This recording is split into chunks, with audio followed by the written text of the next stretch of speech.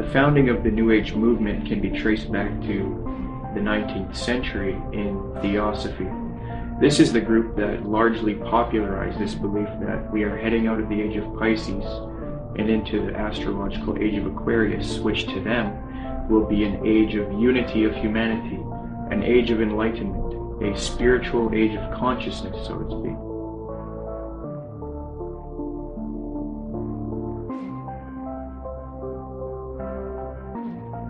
Very clear, yes. There's going to be a one world, political, economic, religion, and this is what all the globalists, the elite, the high-level occultists, and high-level New World Order people, this is what they're wanting. This is what the Bible pretty much clearly predicts as well. And this is obviously what we're moving to. The Freemason and One World Government advocate Zbigniew Brzezinski said the following in his work Between Two Ages, quote, "The technotronic era involves the gradual appearance of a more controlled society. Such a society would be dominated by an elite, unrestrained by traditional values. Soon it will be possible to assert almost continuous surveillance over every citizen and maintain up-to-date complete files containing even the most personal information about the citizen." This admitted New World Order agenda to create a one-world government that rules over humanity is not only political, it is also spiritual and based on what is known as the New Age. This can be verified with irrefutable documentation. Most of the Christians doing this kind of work have been silenced, so I set out across the border to speak to the few researchers that are still left. There are not many researchers left who have not been deceived by the New Age. Speaking with these people helped confirm my position even more. The New World Order exists. The elite are occultists who adhere to New Age doctrines, and they are responsible for this new trend of discrediting Christianity, Jesus Christ, and the Christian New World Order researchers. There is a voluminous amount of data that I have obtained in my research on this subject, but after watching this production, do not believe me. Don't believe a word of what I'm saying. Do your own independent research and verify this for yourself.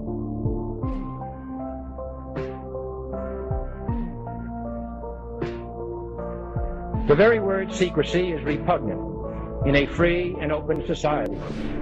And we are, as a people, inherently and historically opposed to secret societies, to secret oaths, and to secret proceedings.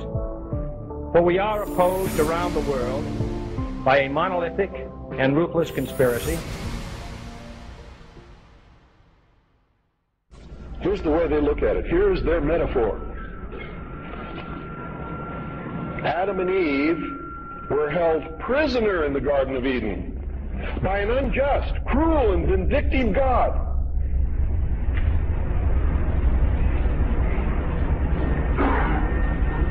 Until Lucifer, through his agent Satan, set man free from this garden by giving him the gift of intellect.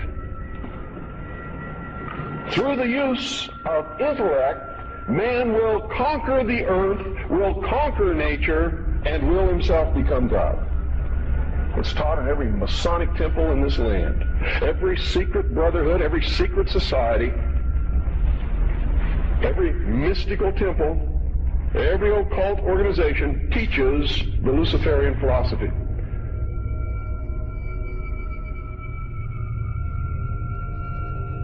To understand the New World Order and the New Age worldview, we must go back into history and examine its origins.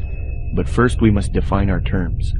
By New Age, I am speaking about a worldview that has many facets and components, such as astrological and zodiacal beliefs in the New Age concept, channeling higher powers to achieve knowledge, meditation, the belief that all is one or forms of monism, the belief that we can attain godhood, esotericism, or in other words, reinterpreting ancient texts to find hidden meanings and unify all religious belief into one. The belief that we need a one-world system for the coming age of Aquarius. By New World Order, I am talking about a political agenda to create a one-world system, one-world government, one-world economy, unity of humanity into one organism, control over humanity, and submission of the masses. but today the largest countries of the world have agreed a global plan for recovery and reform. I think a new world order is emerging, and with it the foundations of a new and progressive era of international cooperation. To understand what is going on today with respect to the New World Order and the New Age movement, we must have recourse to the 19th century organization called the Theosophical Society. This organization in particular, among others, is largely responsible for the modern New Age movement and the political doctrine known as the New World Order. The founder of this organization was a woman named Helena Petrovna Blavatsky. Born August 12, 1831, Helena Blavatsky was very interested early in her life in the supernatural and the mythological. From 1848 to 1858, Blavatsky would travel the world to ascertain an understanding of the religious traditions of the world. She claimed to have traveled to South America, Egypt, Canada, France, Greece, Mexico, Tibet, India, Germany, and England during this time. It is said that during this travel she learned many mysteries, secrets, and occult knowledge from every walk of life. With all of this new esoteric information in her mind, she moved to New York in 1873. Then in 1875, she formed an occult organization called the Theosophical Society. She founded this society with two men, Colonel Henry Steele Olcott and William Quan Judge. According to Olcott, Theosophy already had thousands of members and branches all over the world by 1885. After New York, Blavatsky and Olcott established the Theosophical headquarters in India, and the membership roster grew increasingly as time went on. Blavatsky's influence came from her writings. Her first book was entitled Isis Unveiled, published in 1877. She started a magazine in 1887 called Lucifer Magazine. Her principal work, The Secret Doctrine, was then published in 1888. She then wrote The Key to Theosophy and The Voice of Silence. These works are now famous, and contained in these writings are the doctrines that helped mold the New Age movement to what it is today. It is said that part of Blavatsky's book, The Secret Doctrine, was channeled to her through an ascended master or highly evolved being called Kuthumi, who spoke to her. Belief in these ascended masters who communicate to humanity is very crucial when studying the New Age. We will look at that doctrine later. The age concept that says humanity is leaving the age of Pisces and entering the golden era or age of Aquarius was popularized by Blavatsky. She taught Theosophists, at any rate, some of them who understand the hidden meaning of the universally expected avatars, messiahs, socioshis, and Christs, know that it is no end of the world, but the consummation of the age, i.e. the close of a cycle, which is now fast approaching. Again, the messianic cycle of the man connected with Pisces. It is a cycle, historical, and not very long, but very occult, lasting about 2,155 solar years. It occurred 2,410 and 255 BC, or when the equinox entered into the sign of Ram, and again into that of Pisces. When it enters in a few years the sign of Aquarius, psychologists will have some extra work to do, and the psychic idiosyncrasies of humanity will enter on a great change. These Theosophists teach that Jesus was simply a representation of the age of Pisces, and that he was an initiate into the mystery schools, or cults of spiritual teachers and masters. They teach people that the new age of Aquarius is going to be that of a utopia, where the world unites into a one-world system, the exiting out of Jesus' age, and the entering into a new world teacher's age. They say each age is accompanied by a great world teacher, be it Buddha, Jesus, etc. So for the advent of the age of Aquarius, they claim a new world teacher will guide humanity into it. Blavatsky was reluctant to fuse these theosophic beliefs with politics, however. Nonetheless, she still advocated monism and a one-world brotherhood, or uniting, of mankind. In Blavatsky's book, The Key to Theosophy, she lists three main goals of theosophy: universal brotherhood of humanity without distinction of race, color, or creed; to promote the study of the world's religions and to investigate the hidden mysteries of nature.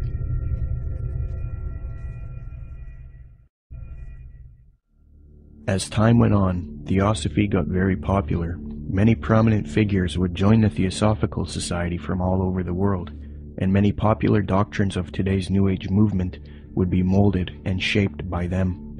Theosophy is the first major New Age group, and they are largely responsible for many of the modern New Age beliefs, including the belief that Jesus represented the sun god. After studying the occult and the esoteric in depth, I have come to the conclusion that the Zeitgeist movement and the Zeitgeist films are based on Theosophy, Freemasonry, and the New Age. For those who are unfamiliar, in 2007, a man named Peter Joseph released a film called Zeitgeist. This film received millions of views on the internet and became very popular. Then in 2008, Zeitgeist Addendum, the sequel, came out. From there, Peter Joseph established the Zeitgeist movement.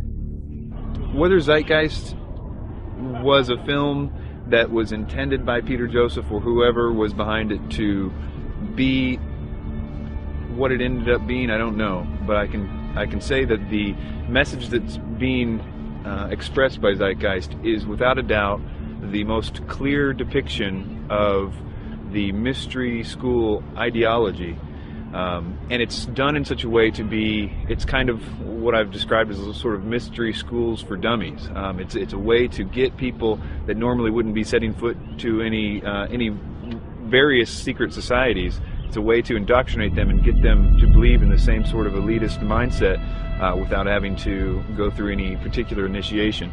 It's also usually accompanied with the idea of pride, that is that the people believe that what they believe is only for a select few, and that sort of has this way of sticking with them, and that nobody believes what I believe, and so it's sort of this elitist mindset that comes with that as well. The first Zeitgeist film was divided into 3 sections. The second section was about 9/11 being an inside job. The third section was about the corruption of the Federal Reserve. I have no real issue with the last 2 sections, but since the release of the first Zeitgeist film, Peter Joseph, the creator, has distanced himself from the 9/11 issue altogether.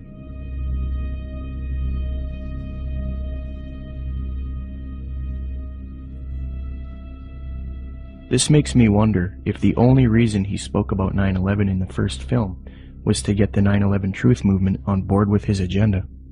The first section of the film is what I have an issue with.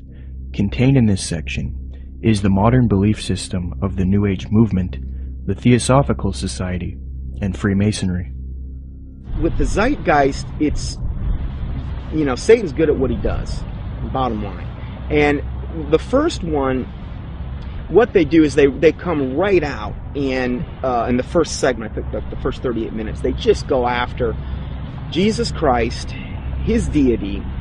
Basically what they try to do is convince everyone that Jesus Christ is just a knockoff of Horus and a lot of the other pagan deities, and they try to draw all these parallels and similarities. These parallels and similarities have all been debunked by Bible scholars and things. In fact, I think there's even a couple challenges up on the internet, the Zeitgeist Challenge, where they offer money if they can actually. So they've been debunked. I've done, oh my word, I don't know how many teachings debunking both movies. But if somebody were to see that for the first time and not know any different, oh, hey, it sounds convincing, sounds, this or that. And so what they've got to do is discredit the Word of God, the deity of Jesus Christ. As Theosophy grew, it produced influential figures such as Annie Wood Besant, born October 1st, 1847. She was a Marxist and a socialist. Besant was so inclined towards socialism that she defended it in public debates. One such debate was conducted between her and a man by the name of G.W. Foote, a secularist who supported republicanism. The debate was held at the Hall of Science on February 2nd, 9th, 16th, and 23rd, 1887, a 4-night debate series. The title of the debate was, "Is Socialism Sound?" Angelique Richardson and Chris Willis from the University of London Institute for English Studies, when commenting on Besant's worldview, note, quote, "The socialist feminist Annie Besant joined the Marxist-based Social Democrat Federation, SDF, in the 1880s. Annie Besant met the founder of Theosophy, Helena Blavatsky, in 1890, and she quickly read Blavatsky's material. Besant recorded her first acquaintance with Blavatsky. She wrote, quote, "I was standing with my hand in her firm grip and looking for the first time in this life straight into the eyes of HPB. We rose to go, and for a moment veil lifted, and two brilliant, piercing eyes met mine, and with a yearning throb in the voice, 'Oh, my dear Mrs. Besant, if you would only come with us.' I said a commonplace, polite goodbye, and turned away with some inanely courteous and evasive remark. 'Child,' she said to me long afterwards, 'your pride is terrible. You are as proud as Lucifer himself.'" Besant would get involved with the secret society known as Freemasonry. In 1902, she established the International Order of Co-Freemasonry, and then set up lodges all over the world with theosophic underpinnings. Theosophy, Freemasonry, and Marxism are all connected with the New Age movement. Besant would become president of the Theosophical Society in 1908. As I give you the history and lay the framework for the origins of the modern New World Order ideology and the New Age movement, it is important to note the role of Freemasonry. As previously noted, Theosophy and Freemasonry were somewhat affiliated in the late 19th century. In fact, Helena Blavatsky received an honorary degree of Apprentice Companion, Perfect Mistress, Sublime Elect Scotch Lady, from the Rite of Adoption. She was awarded with these titles by the 33rd degree Freemasons John Yarker, M. Kaspari, and A.D. Lowenstock. Here is a reprint of the Masonic certificate that Blavatsky received.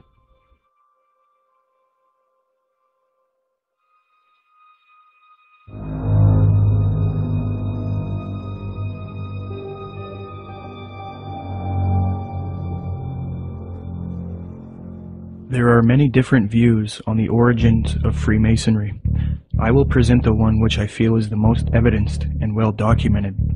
Modern speculative Freemasonry wasn't officially established until 1717 in London with the founding of the First Grand Lodge. Prior to that, there were Masonic lodges in the late 16th century. You first have operative Masonry involving those who would work with stone and who were part of a stone guild that built cathedrals and buildings in the Middle Ages. Around the 17th century, these operative Masons started accepting people into their craft who were not simply stoneworkers. Soon Masonry was not simply limited to stoneworkers. They then later developed into modern speculative Freemasonry of today, which involves secret handshakes, codes, symbolism, mythology, and legendary. The earliest documentation of the word Freemason is in the calendar of the coroner's rolls of the City of London. This is dated 1300-1378 AD, edited by Reginald Sharp and published in 1913.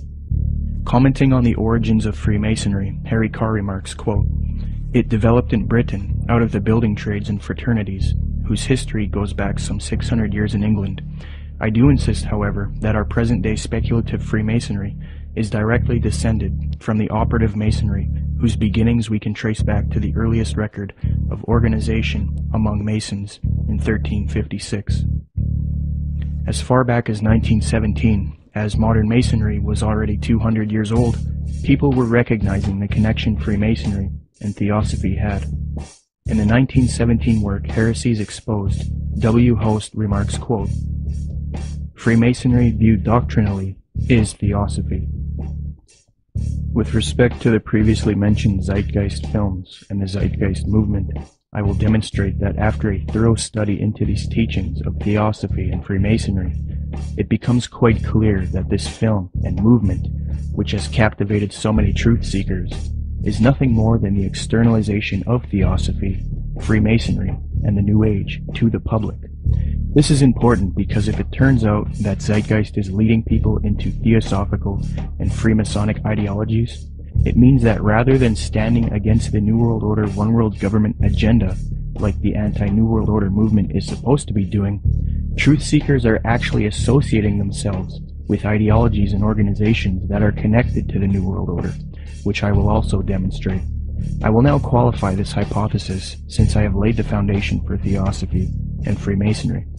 Theosophists and Freemasons, as part of their esoteric doctrine, taught that Jesus was the sun god, the sun in the sky, and that he was based on the age of Pisces within the zodiac. The Marxist Theosophist Annie Besant taught her students, quote, "Then the sun retrograded into Pisces at the time of the birth of Jesus Christ, the Pisces influence being shown by cures performed by stepping into pools of water, Christ choosing his first apostles from fishermen," unquote. Similarly, the founder of Theosophy, Helena Blavatsky, taught, quote, "Ichthus, a fish. Some of his early disciples were fishermen. Pisces, a conventional shape for the fish," unquote. The notorious Freemason Manly Palmer Hall taught, quote, "During the age of Pisces, the fish was the symbol of divinity, and the sun god fed the multitude with 2 small fishes." In another context, Blavatsky reinforces Theosophy's belief about Jesus, quote, "For the salvation of the world, this was the sun, shorn of his golden rays, and crowned with blackened ones, symbolizing this loss as the thorns. Jesus and even Apollonius of Tyana were but epitomizers of the history of the sun." These doctrines are very sacred to Theosophists and Freemasons. The first section of the first film, Zeitgeist, externalizes these same Theosophic and Freemasonic beliefs, fringe views that historians and scholars dismiss.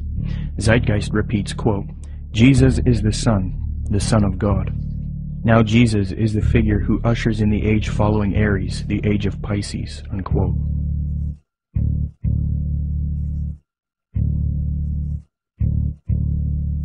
Now, noticing these parallels, one might think that Peter Joseph, the creator of Zeitgeist, was ignorant of the fact that he was indoctrinating people into Theosophic and Freemasonic ideologies. However, Zeitgeist is not only spreading these doctrines of Theosophy and Freemasonry, but Zeitgeist also associates itself with prominent Theosophists, Freemasons, New Agers, and occultists in their own transcript for the film, leaving little debate as to the connection it has to these groups. Zeitgeist listed all of its sources for the film in its online transcript, and among the names of people appealed to are Helena Blavatsky, the founder of Theosophy, the Freemason Albert Churchward, New Ager Acharya S., New Ager occultist and theosophical apologist Jordan Maxwell, the Druid Gerald Massey, Edward Carpenter, the socialist and acquaintance of Theosophist, Freemason and Marxist Annie Besant, the Freemason Manly P. Hall, and the Druid Godfrey Higgins, who is associated with Helena Blavatsky. The fact that Zeitgeist chooses to associate itself with these prominent Freemasons, Theosophists, New Agers, and occultists shows us why the truth movement should avoid them. It is a well-known fact that these same esoteric organizations have openly stated that they wish to indoctrinate the public with their esoteric religious ideas and externalize their views to humanity, eventually resulting in a new world order for the age of Aquarius, which they all await with anticipation. Let me qualify this. As Theosophy grew, it produced another prominent woman named Alice Bailey, born June 6, 1880. She is one of the most influential Theosophists, and it was her who was responsible for convincing New Agers that humanity needs to make a one-world government and one-world religion for the age of Aquarius. In order to achieve this system, she deemed it necessary to teach humanity the religion of Theosophy and Freemasonry, the same doctrines that Zeitgeist is now spreading. Speaking on the spiritual war between esotericists and people who refuse to accept the New Age, she says, quote, "It will be fought largely with mental weapons and in the world of thought. It will involve also the emotional realm from the standpoint of idealistic fanaticism. This inherent fanaticism will fight against the appearance of the coming world religion and the spread of esotericism. It must not be forgotten that only those souls who are on the probationary path, or the path of discipleship, will form the nucleus of the coming world religion. There is no question, therefore, that the work to be done in familiarizing the general public with the nature of the mysteries is of paramount importance at this time. When the Great One comes with his disciples and initiates, we shall have the restoration of the mysteries and their exoteric presentation as a consequence of the first initiation." Alice Bailey also reveals that Freemasonry is meant to produce advanced occultists and is in accord with the theosophical goals. Quote, "The Masonic movement, when it can be, divorced from politics and social end, from its present paralyzing condition of inertia, will meet the need of those who can and should wield power. It is the custodian of the law, it is the home of the mysteries and the seat of initiation. It holds in its symbolism the ritual of deity, and the way of salvation is pictorially preserved in its work. The methods of deity are demonstrated in its temples, and under the all-seeing eye, the work can go forward. It is a far more occult organization than can be realized, and it's intended to be the training school for the coming advanced occultists, unquote. The main source of Zeitgeist is Acharya S. She advocates one world system under the age of Aquarius. This is very interesting as the main source that this traces back to is Alice Bailey. You can trace this to one book in particular called The Externalization of the Hierarchy, which advocates this extensively and even openly admits this in the first few pages of that volume. In his book The Arcana of Freemasonry, the Freemason Albert Churchward that Zeitgeist appealed to gave the following admission, quote, "Can the unity of the world be accomplished by Freemasons? Yes, and by Freemasons only." There is a common misconception about Freemasonry, and that is that many people believe it is merely a friendly fraternity where men meet up to network and socialize. This is partially true, but there are elements of Freemasonry that are not so innocent. The Freemasonic Society was infiltrated in the late 18th century by an organization called the Order of the Illuminati. There's a lot of fictional, embellished information about the Illuminati, but if you sift through all of the data, there are some very important key facts. All historians will grant that the Illuminati certainly existed in Bavaria, Germany, and that it was founded in 1776 by a man named Adam Weishaupt. This organization was a type of revolutionary organization that sought political and societal reform. The order grew and became very popular. It was then outlawed by the patriotic ruler of Bavaria, Duke Karl Theodor. He issued 3 edicts against the Illuminati, the third being in 1787. Illuminati writings were discovered after raids of castles and arrests of members. These writings were then translated from Old High German by 2 men contemporary with the Illuminati, Abe Barrel and John Robison. The writings were published in their works, Proofs of a Conspiracy and Memoirs Illustrating the History of Jacobinism. The writings revealed that the Illuminati wanted a one-world system ruled by them, the overthrow of religion, and the infiltration of Freemasonry to achieve this, so that they could operate under another name and occupation.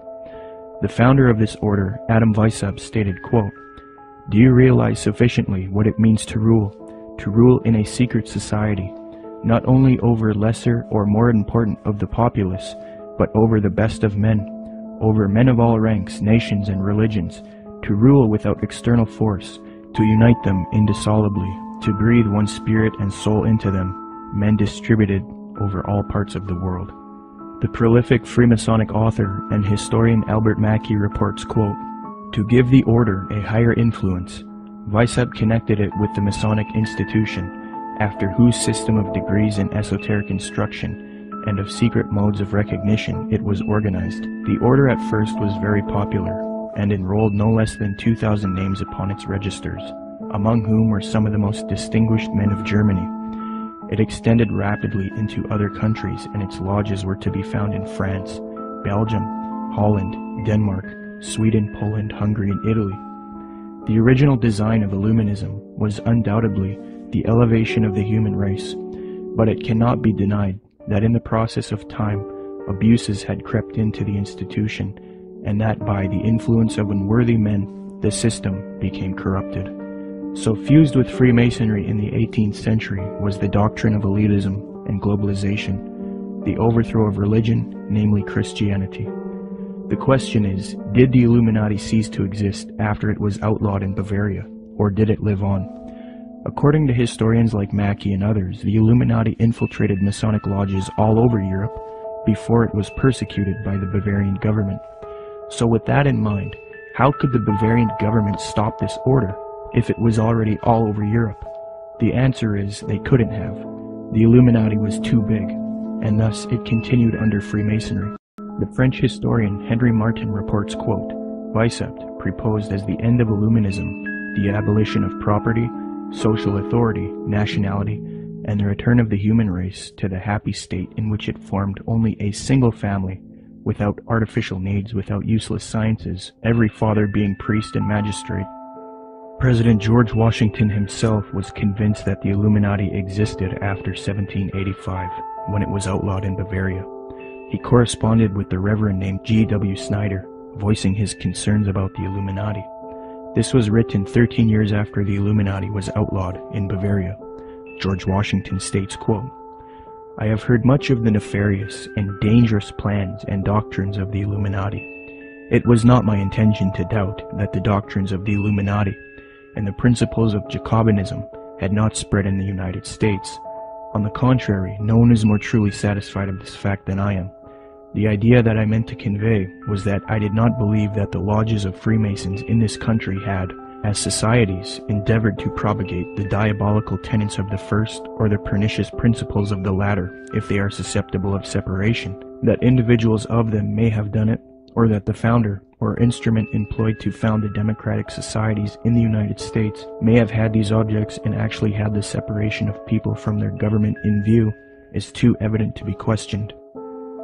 From President Washington, we learned that he believed the Illuminati was nefarious and dangerous. He had little doubt about the Illuminati spreading to America by 1798. He was truly satisfied, or in other words, convinced of this fact. He thought it was too early for whole Masonic lodges to be striving for Illuminati objectives, but he did believe individuals within American lodges were certainly doing so. He believed the founder or instrument used to found the democratic societies in the USA may have had Illuminati objectives in mind, and that they had the separation of the people from their government in view. According to Washington, these things are too evident to be questioned. That same year, the president of Yale University, Timothy Dwight IV, spoke out against the Illuminati. Quote, the great and good ends proposed by the Illuminati as the ultimate objects of their union are the overthrow of religion, government, and human society, civil and domestic. Joseph Willard, the president of Harvard University, said in a speech in New Hampshire, quote, there is sufficient evidence that a number of societies of the Illuminati have been established in this land of gospel light and civil liberty, which were first organized from the Grand Society in France. They are doubtless secretly striving to undermine all our ancient institutions, civil and sacred. These societies are closely leagued with those of the same order in Europe. They have all the same objects in view. The enemies of all order are seeking our ruin. Should infidelity generally prevail, our independence would fall, of course. Our republican government would be annihilated. Speaking on this new Freemasonry that was infiltrated by Illuminati elitist doctrines, John Quincy Adams, the 6th President of the United States, remarked, quote, I do conscientiously and sincerely believe that the order of Freemasonry, if not the greatest, is one of the greatest moral and political evils. Because this Illuminati doctrine of globalization and societal reform was fused into Freemasonry, later prominent Masons started voicing their anticipation of a new world order, one world system.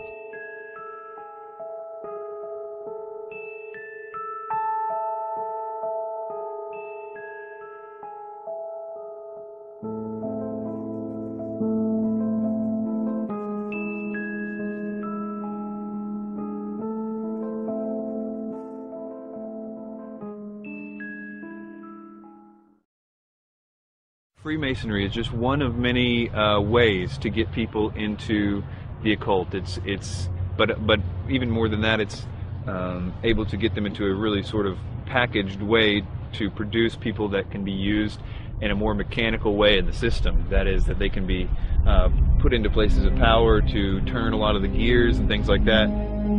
Let me demonstrate that the high levels of Freemasonry and Theosophy are now simultaneously striving for a new world order, one world religion.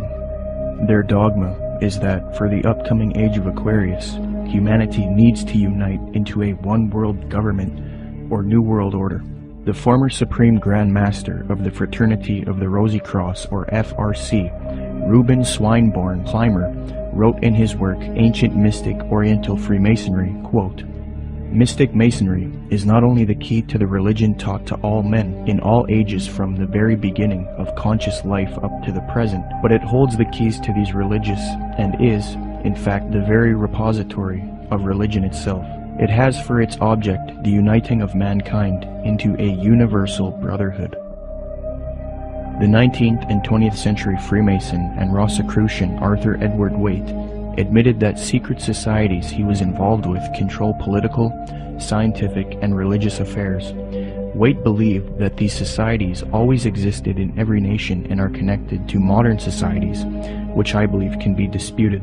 But nonetheless, he stated the following in his work, The Real History of the Rosicrucians, quote, "Beneath the broad tide of human history, there flow the stealthy undercurrents of the secret societies, which frequently determine in the depths the changes that take place upon the surface.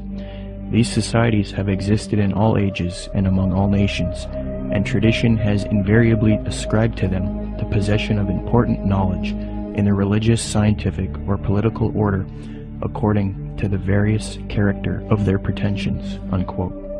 The official Freemasonic Scottish Rite magazine, entitled The New Age magazine, admits that it is for a New World Order, New World Religion, and New Age. Quote, "Great God our King has chosen the great American public schools to pave the way for the new race, the new religion, and the new civilization that is taking place in America. Any mother, father, or guardian who is responsible for the taking away of the freedom of mind, freedom of will, or freedom of spirit is the lowest criminal on earth, because they take away from that child the God-given right to become part of God's great plan in America for the dawn of the new age of the world." 33rd degree Freemason Manly Palmer Hall advocated world government, quote, "The new Atlantis sets forth an ideal government of the earth. It foretells that day when in the midst of men there shall rise up a vast institution composed of the philosophic elect, an order of illumined men band together for the purpose of investigating the laws of life and the mysteries of the universe. The age of boundaries is closing, and we are approaching a nobler era when nations shall be no more, when the lines of race and caste shall be wiped out, when the whole earth shall be under one order, one government, one administrative body," unquote. Alice Bailey, the prominent theosophist, stated, quote, "The new era is coming. The new ideals, the new civilization, the new modes of life, of education, of religious presentation, and of government are slowly precipitating, and nothing can stop them." N. Sri Ram, a prominent theosophist and New World Order advocate, stated, quote, "Let us first consider the restoration of the mysteries. It is well known among members of the co-Masonic movement that its work has been faithfully continued up to the present, and that its number of lodges has steadily increased. I imagine that at such an auspicious time, when the inner and outer worlds will have come much nearer together, some of the great leaders of the hierarchy might take part in the outer work of reconstruction, and will then become the recognized leaders of the new world government," unquote.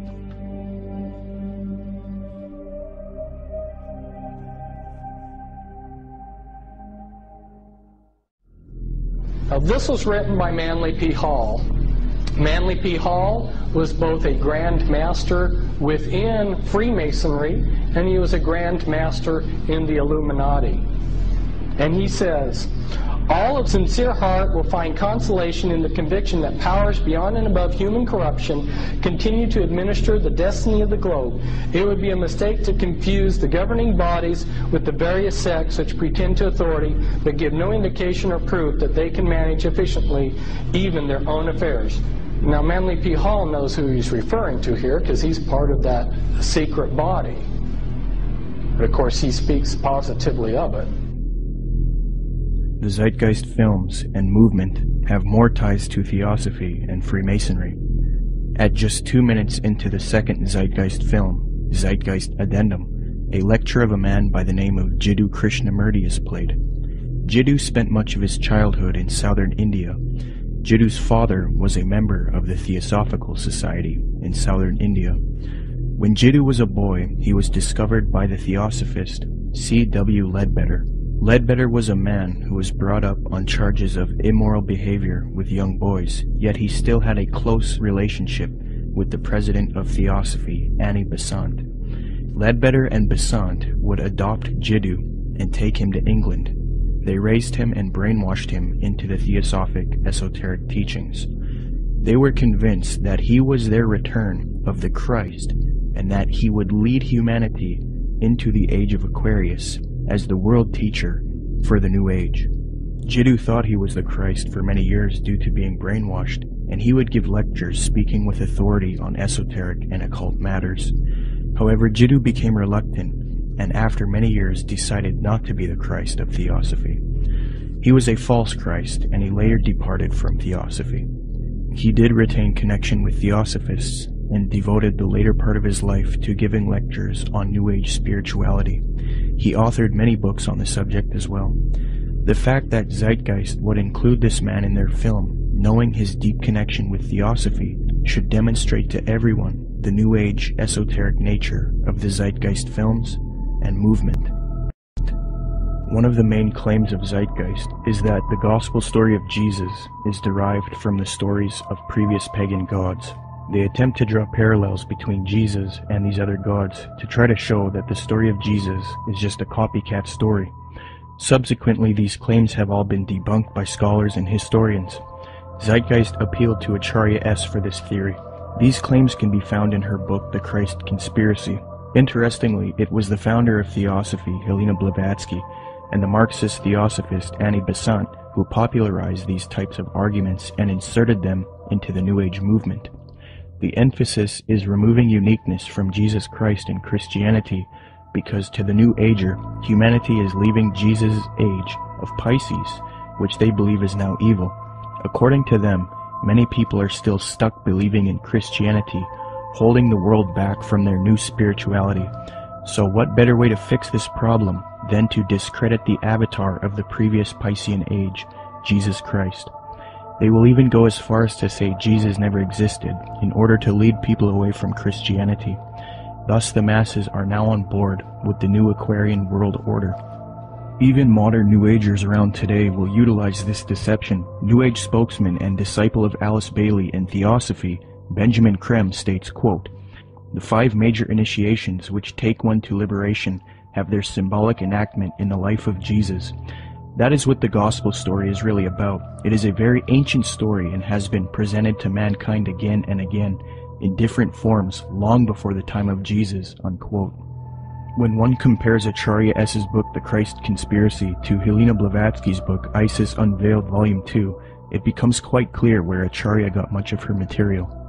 For extensive rebuttals to this copycat thesis, see the following books, videos, and articles. The 3 things that Zeitgeist adopts from Theosophy and Freemasonry with respect to theology are 1. The belief that the story of Jesus was copied from other religions. 2. That Jesus is a representation of the sun. And 3. That Jesus ushered in the age of Pisces. It makes sense why Theosophists would spread these views, because they want a world system for the age of Aquarius, and in discrediting Christianity and connecting Jesus to astrology, they can get apostate Christians on board. But why then does Zeitgeist spread this propaganda? Interestingly, the creator of Zeitgeist, Peter Joseph, has wanted a world system or utopia paradise on earth since the release of the first Zeitgeist film.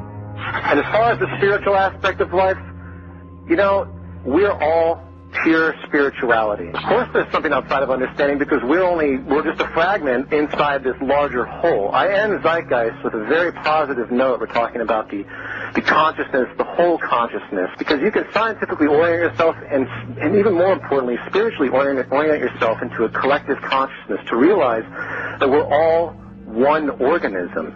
And the moment people stop dividing themselves up and generating religious division, political division, the moment people stop fighting amongst themselves is the moment paradise will dawn.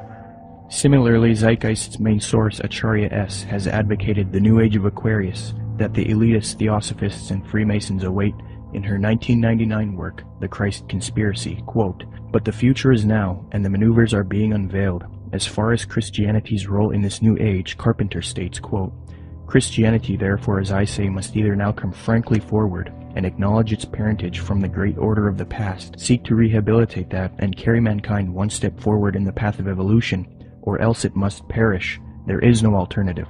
Despite the vilification of the so-called New Age movement, the fact is that we are entering into a new age. The age referred to in the gospel tale is that of Pisces, and through contrivance and duplicity, coercion and slaughter, the fish god Jesus, the Piscean solar avatar, has indeed been with us, but now it is the close of the age, and his time is over. As Hancock says, we live today in an astrological no man's land, at the end of the age of Pisces, on the threshold of the new age of Aquarius. Traditionally, these times of transition between one age and the next have been regarded as ill-omened.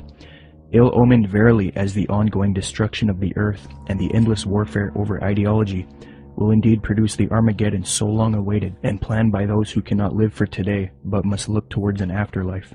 By realizing the cultural unity revealed behind the Christ conspiracy, however, humanity can pull together and prevent this fall to create a better world.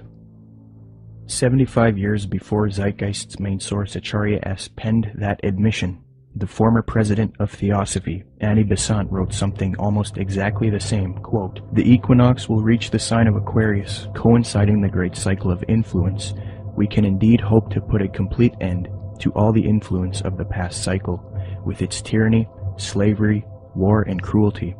This is one of the great transitional epochs, and the karma before humanity as a whole, and to every group in particular, is to reform itself from slavery, female subjection, war, and cruelty, and establish a civilization based on humanness and interest in spiritual matters." New Age author Gail Fairfield explains what is expected for the supposed upcoming age of Aquarius. She states, quote, "The sign of Aquarius is the sign of focused concepts. It concentrates intently on developing its ideas and then applies them to the betterment of humankind. It has talent for rapidly correlating all the information available into a political, ethical, spiritual, technological system. Aquarius creates optimal features for individuals and for humanity because it needs alternatives, possibilities, and something to move towards. Overall, Aquarius is a reformer and visionary working to create its utopia." Unquote.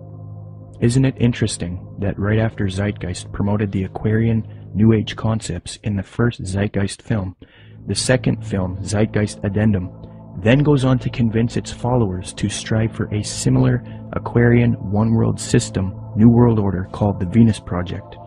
Indeed, the solution offered by the film Zeitgeist Addendum is that humanity needs to unite into the very same thing that Theosophy and Freemasonry wants it to unite into: a one-world universal esoteric brotherhood of humanity, a new world order.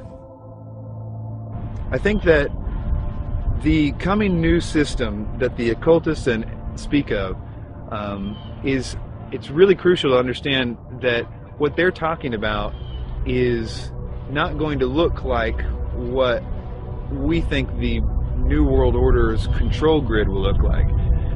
They believe that the utopia will be one of a spiritual utopia, one that's free of wars and religion. It's easy for a lot of people to have idealistic views about it.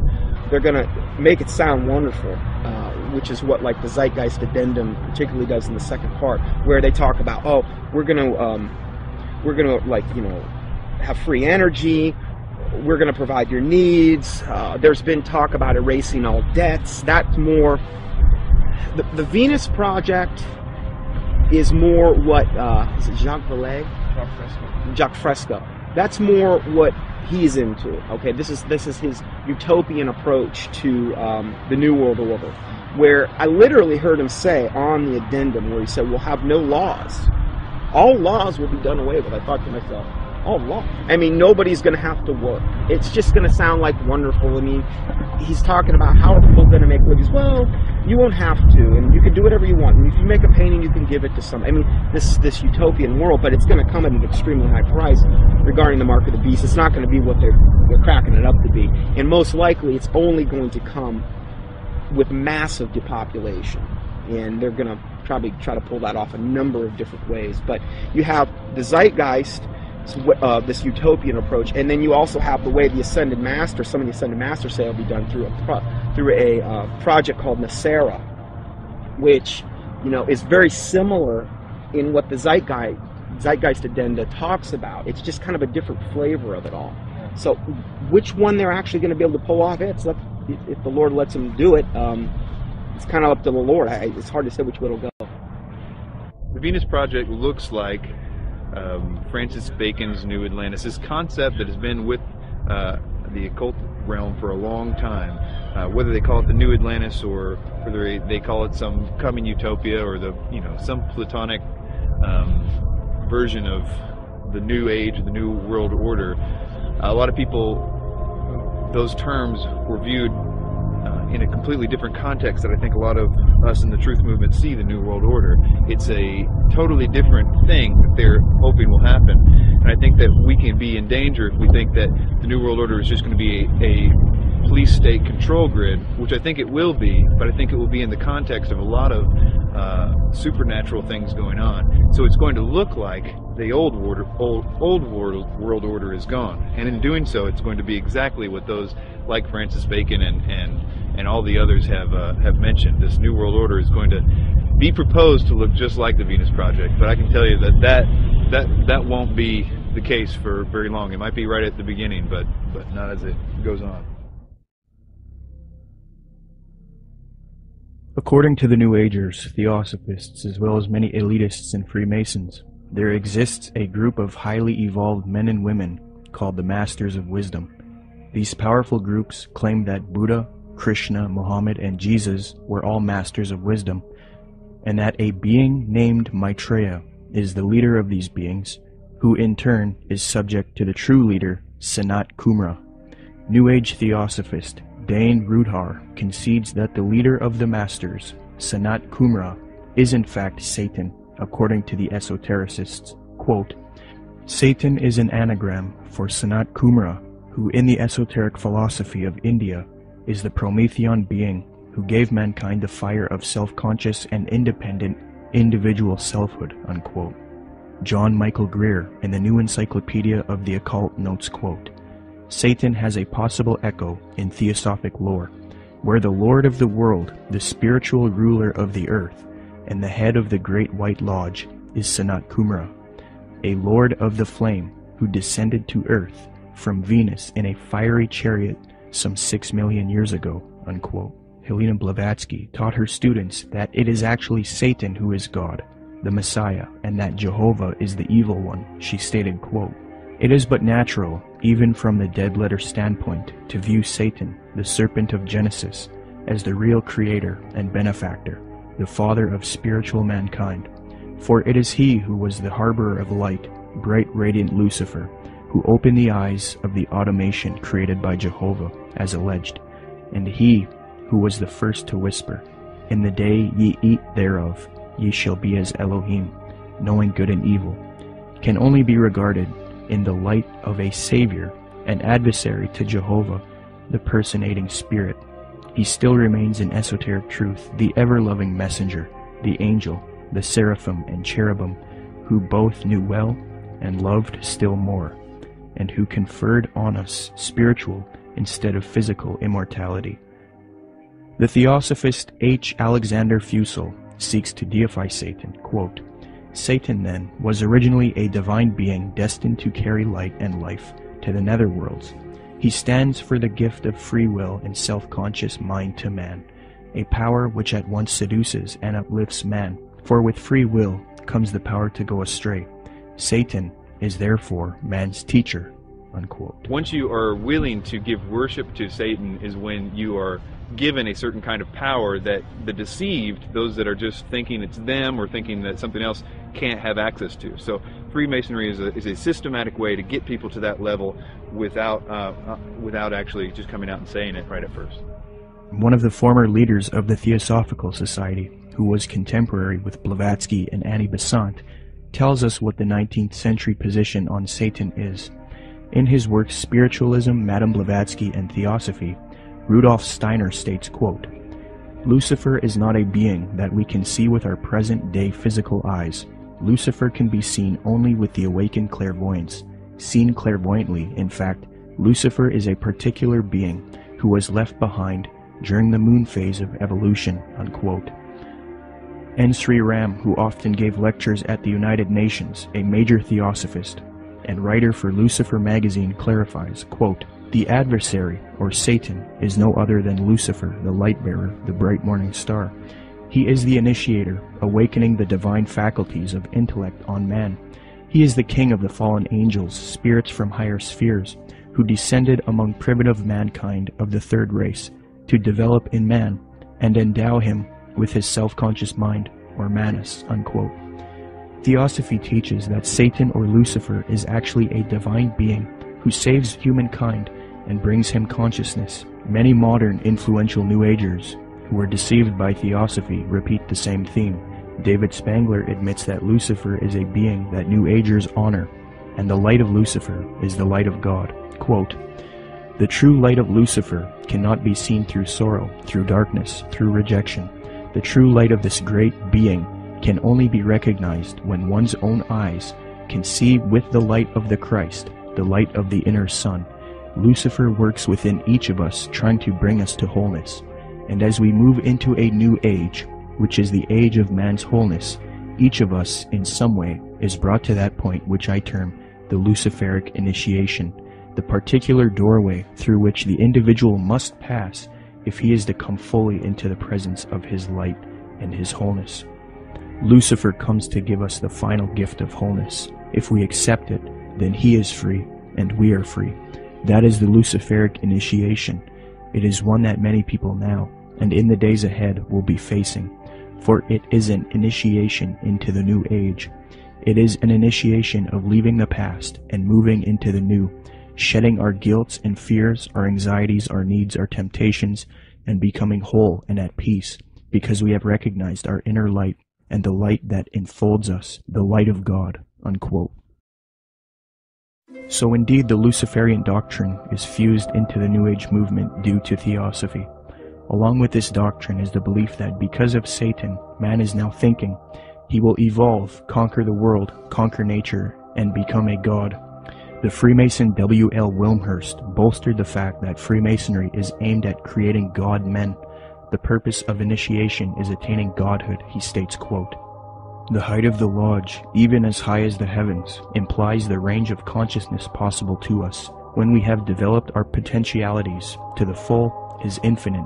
Man who has sprung from the earth and developed through the lower kingdoms of nature to his present rational state has yet to complete his evolution by becoming a godlike being and unifying his consciousness with the omniscient, to promote which is and always has been the sole aim and purpose of all initiation," unquote. Danny and Englewood, you're on the air. Go ahead. Yeah, you're going to take this the wrong way, Peter J., director of Zeitgeist, but what you just said sounds exactly like Satanism. Not saying that you are satanic. I don't believe in Satanism. If you want to use that word, you know what Satanism that's your own idea. Satanism is? Atheists. People who do not believe in a God. People who believe that man is a God. That's what Satanism correct. is. You are God. Okay, then you are a Satanist. You are God. You are God. You are God.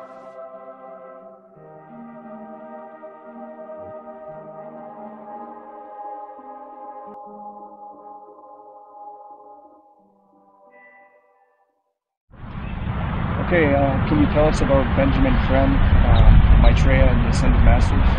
Okay, well, Benjamin Creme was born in 1922, and in 1959 he was contacted by one of the masters, Ascended Masters. They don't really get real specific who actually contacted him first, but what they did is asked him if he wanted to participate in this coming, where he would actually talk about and be kind of like the John the Baptist for becoming Maitreya, as they called him. And he accepted, and in 1975 he started Share International, which is kind of like the mouthpiece for who they call Lord Maitreya. And in 1977, Maitreya actually made, according to them, his physical appearance, where he came from the Himalayas, and supposedly he occupied a body, came in on a plane from the Himalayas, and they even used that whole thing about him coming from the Himalayas in 1977 to say that this fulfills the Bible scriptures, where it said he will come in the clouds, which is such a joke. But so Maitreya has really been, or Benjamin Creme has really been like, again, the kind of like the false version of John the Baptist for Maitreya ever since. Really, he's went around, lectured. He lectures at different and various occult groups. He lectures at Masonic halls and these types of things, places where he feels comfortable at. And he's been trying to herald in Maitreya for a long time. They've made many predictions where, they said, okay, he's most likely going to appear within this time frame, and most of the time they've just got everything wrong. So they'll say, well, he could appear any moment, but we don't really know when.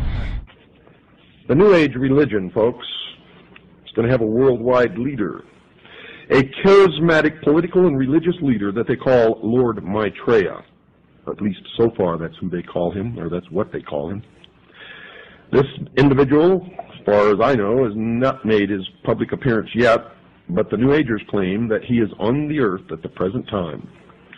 They claim that he came to live with the Asian community in East London, England, in July 1977 by descending from his ancient retreat in the Himalaya mountains along the border of India and Tibet.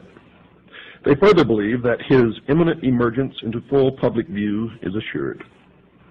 They also claim that this individual is the one that the Christians call Christ, the Jews call the Messiah, the Buddhists call the fifth Buddha, the Hindus call Krishna, and the Muslims call the Imam Mahdi.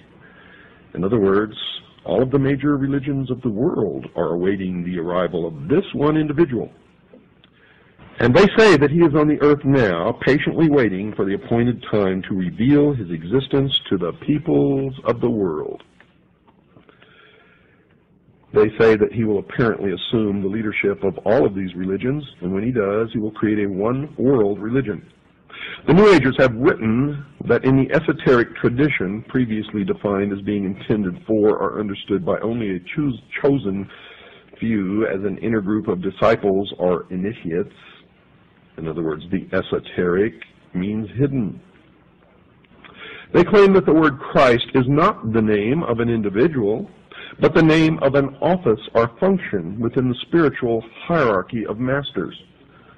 They claim that the masters are a group of perfected men who have guided human evolution from behind the scenes for centuries, and they believe that this Lord Maitreya is that Christ.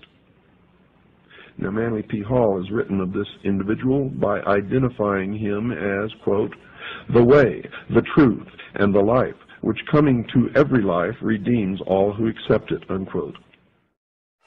Since Jiddu Krishnamurti, featured in Zeitgeist Addendum, failed as the world teacher responsible for ushering in the Age of Aquarius one-world system, Theosophists, Freemasons, and occultists have been waiting for their world teacher since then. Well, on January 9th, 1959, a student of Alice Bailey and Blavatsky, who was already familiar with the doctrine of the Ascended Masters, Benjamin Creme, would come into contact with powerful forces who would appoint him to introduce Maitreya, the world teacher, to humanity. Creme's first experience is as follows. On January 3rd, 1959, Creme became possessed by an energy, and a message from an outside force said to him, "Go to Blackfriars Bridge, south side, Blackheath side, on January 9th, 9:30 p.m.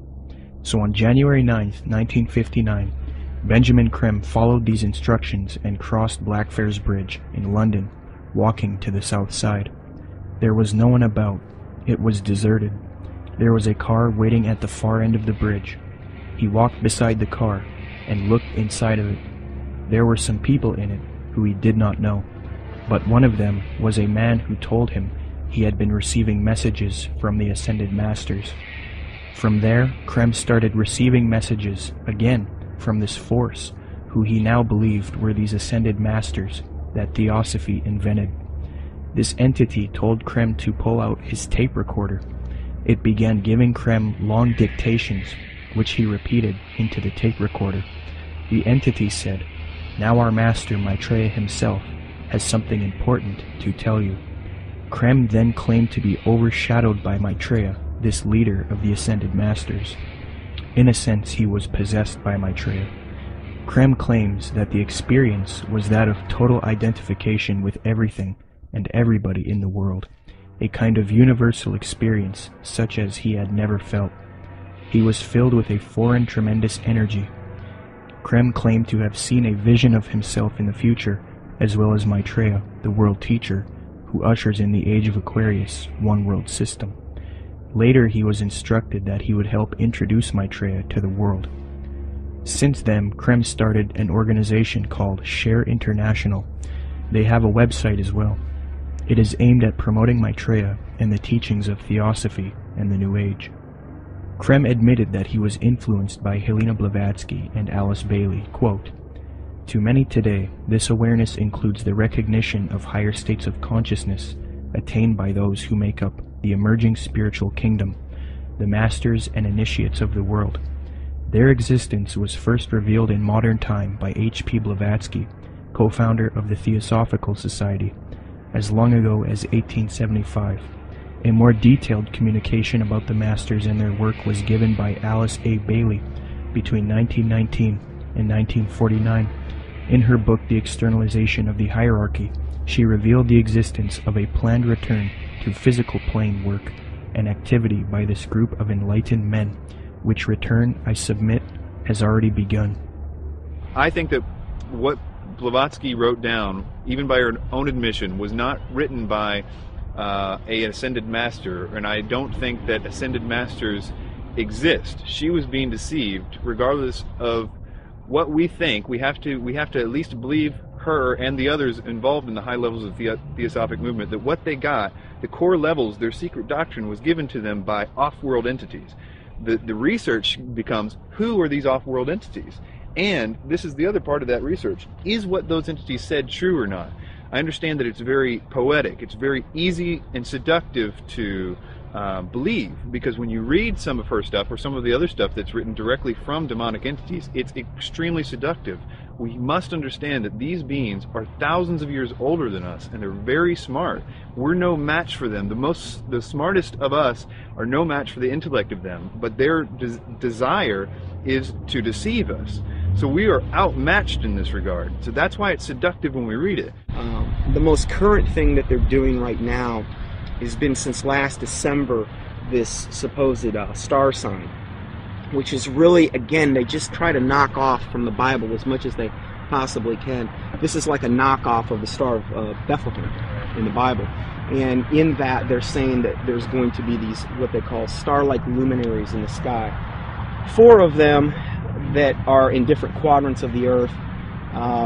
They're 5 times the size of a football field, according to them. And people are seeing these things, and they've got a whole, up on shareinternational.org, they've got a whole section devoted to this, where people are sending in pictures, those stars, and what they are, spaceships. That's what they're admitting to at this point.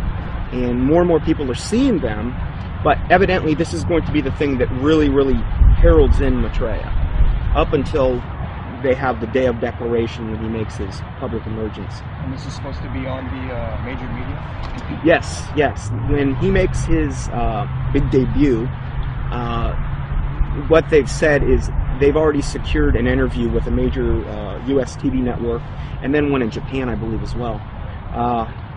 So during this time, he's going to, the day of declaration, supposedly he's going to basically telepathically communicate with masses and masses of people.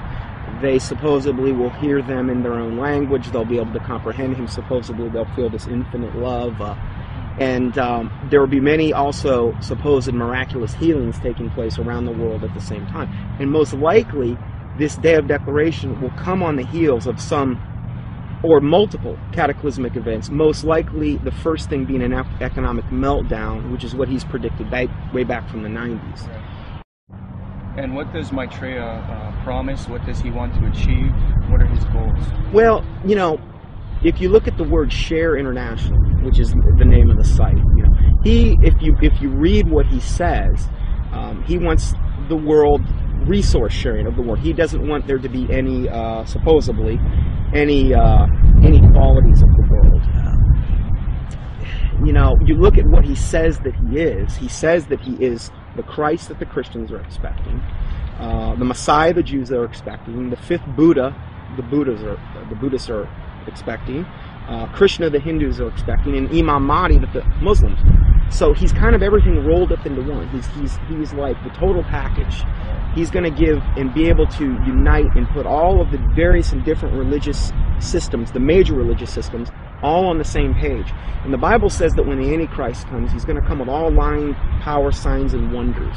And he's going to deceive the whole world by which the miracles that he's going to do. So he's taking credit for every single miracle that's going on right now, whether it's a Marian apparition, which would be to him the ascended Master Mary, because he's got a whole band of masters that he's going to be coming with. And so he's taking credit for everything. Every miracle that you're seeing going on in the world right now, whether it's a Catholic miracle, whether it's some type of energizing of the water, whether it's some bleeding statue, whether it's, some Hindu miracle, crosses of light, they've seen those in different and various churches. He's taking credit for all of that. And I think what we're going to see and what he says we're going to see, in fact, I just read this in their last report, Benjamin Creme has said also with the UFO sightings, he says they're going to increase up until the time when he makes his emergence. And he's going to come on the scene. He's going to be able to explain all of this and try to put everybody on the same page. My personal belief is that the Antichrist, or the world teacher, will seem to actually be Christ, in the sense that he will seem to destroy some old system and some old bad leader. And I think that it will somehow be tied to, I don't know, this is my guess, but it will somehow be tied to some sort of fake or alien invasion or presence of some sort. I don't know if Maitreya fits all those characteristics, but I wouldn't doubt it for 1 minute if he was. My personal opinion is that Krim is somebody who is being talked to by entities and is doing what he's told to be doing. But you have to understand, a lot of times with people that are channeling entities like that, they oftentimes do and say things that don't come true, because the demons themselves don't know when. They're still on a timeline that they can't tell when something's going to happen. So they're always keeping something ready to happen in case when they finally can. So in the case of that, like if you look at the Blossom Goodchild thing and these ideas that were consistently put out by channel entities and things, it never came to pass because they don't have control over the timeline. They just have to always be ready. According to Share International and the Swahili edition of the Kenya Times, Maitreya made an appearance June 11, 1988, to a local congregation in Nairobi, Kenya. The editor of the Swahili edition of the Kenya Times, a veteran journalist named Job Matungi, witnessed the event and took some pictures. A summary of his article as it appeared in his newspaper is as follows, quote, "The tall figure of a barefooted, white-robed, and bearded man appeared from nowhere and stood in the middle of the crowd. He was walking slowly towards the new church building, away from the tent. Mary walked with him side by side. I stared at the stranger without blinking, wafted on top of his turbaned head, his feet, and his entire body. In clear Swahili, which had no traces of accent, the strange man announced that the people of Kenya were blessed, especially those who had gathered at the venue that afternoon. We are nearing the time of the reign of heaven, but before that I shall come back and bring a bucket full of blessings for all of you, the man said." A bucket full of blessings is a reference to the astrological symbol for the age of Aquarius. Aquarius is depicted as a man carrying a pitcher of water in the zodiac. But continuing with the article, quote, "It took the crowd nearly 20 minutes to recover after the man left the meeting in a car belonging to a Mr. Gurnam Singh, who offered to give him a lift. But it will probably take Mr. Singh his lifetime to recover from the shock he got 2 minutes later. On reaching the bus terminus, the man informed Mr. Singh to stop the car. On getting out, he walked a few paces beside the road and simply vanished into thin air." New Age expert and attorney Constance Cumby, author of The Hidden Dangers of the Rainbow, had stumbled onto this Maitreya figure in her research in the 80s. Her book, published in 1983, was the first book to give a full expose on Maitreya and Benjamin Creme.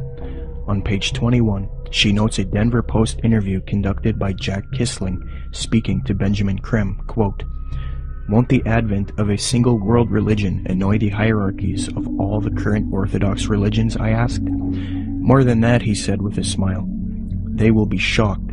I dare say they will be among the last to accept the Christ. But according to Kissling, Krem said confidently, it will come because it must. We will begin to live, he said, as potential gods, unquote. Constance Cumby also notes that Krem is a Luciferian by citing a WLAC radio interview, quote, in a November 9, 1982 radio interview over WLAC, Nashville, Benjamin Krem told the entire Bible Belt that Lucifer came to planet Earth from planet Venus 18.5 million years ago and made the supreme sacrifice for us, unquote. Constance Cumby had direct contact with Benjamin Krem face-to-face in Detroit, Michigan. I had the opportunity to meet this brave woman, and she showed me the place in which she had attended a lecture by Benjamin Krem.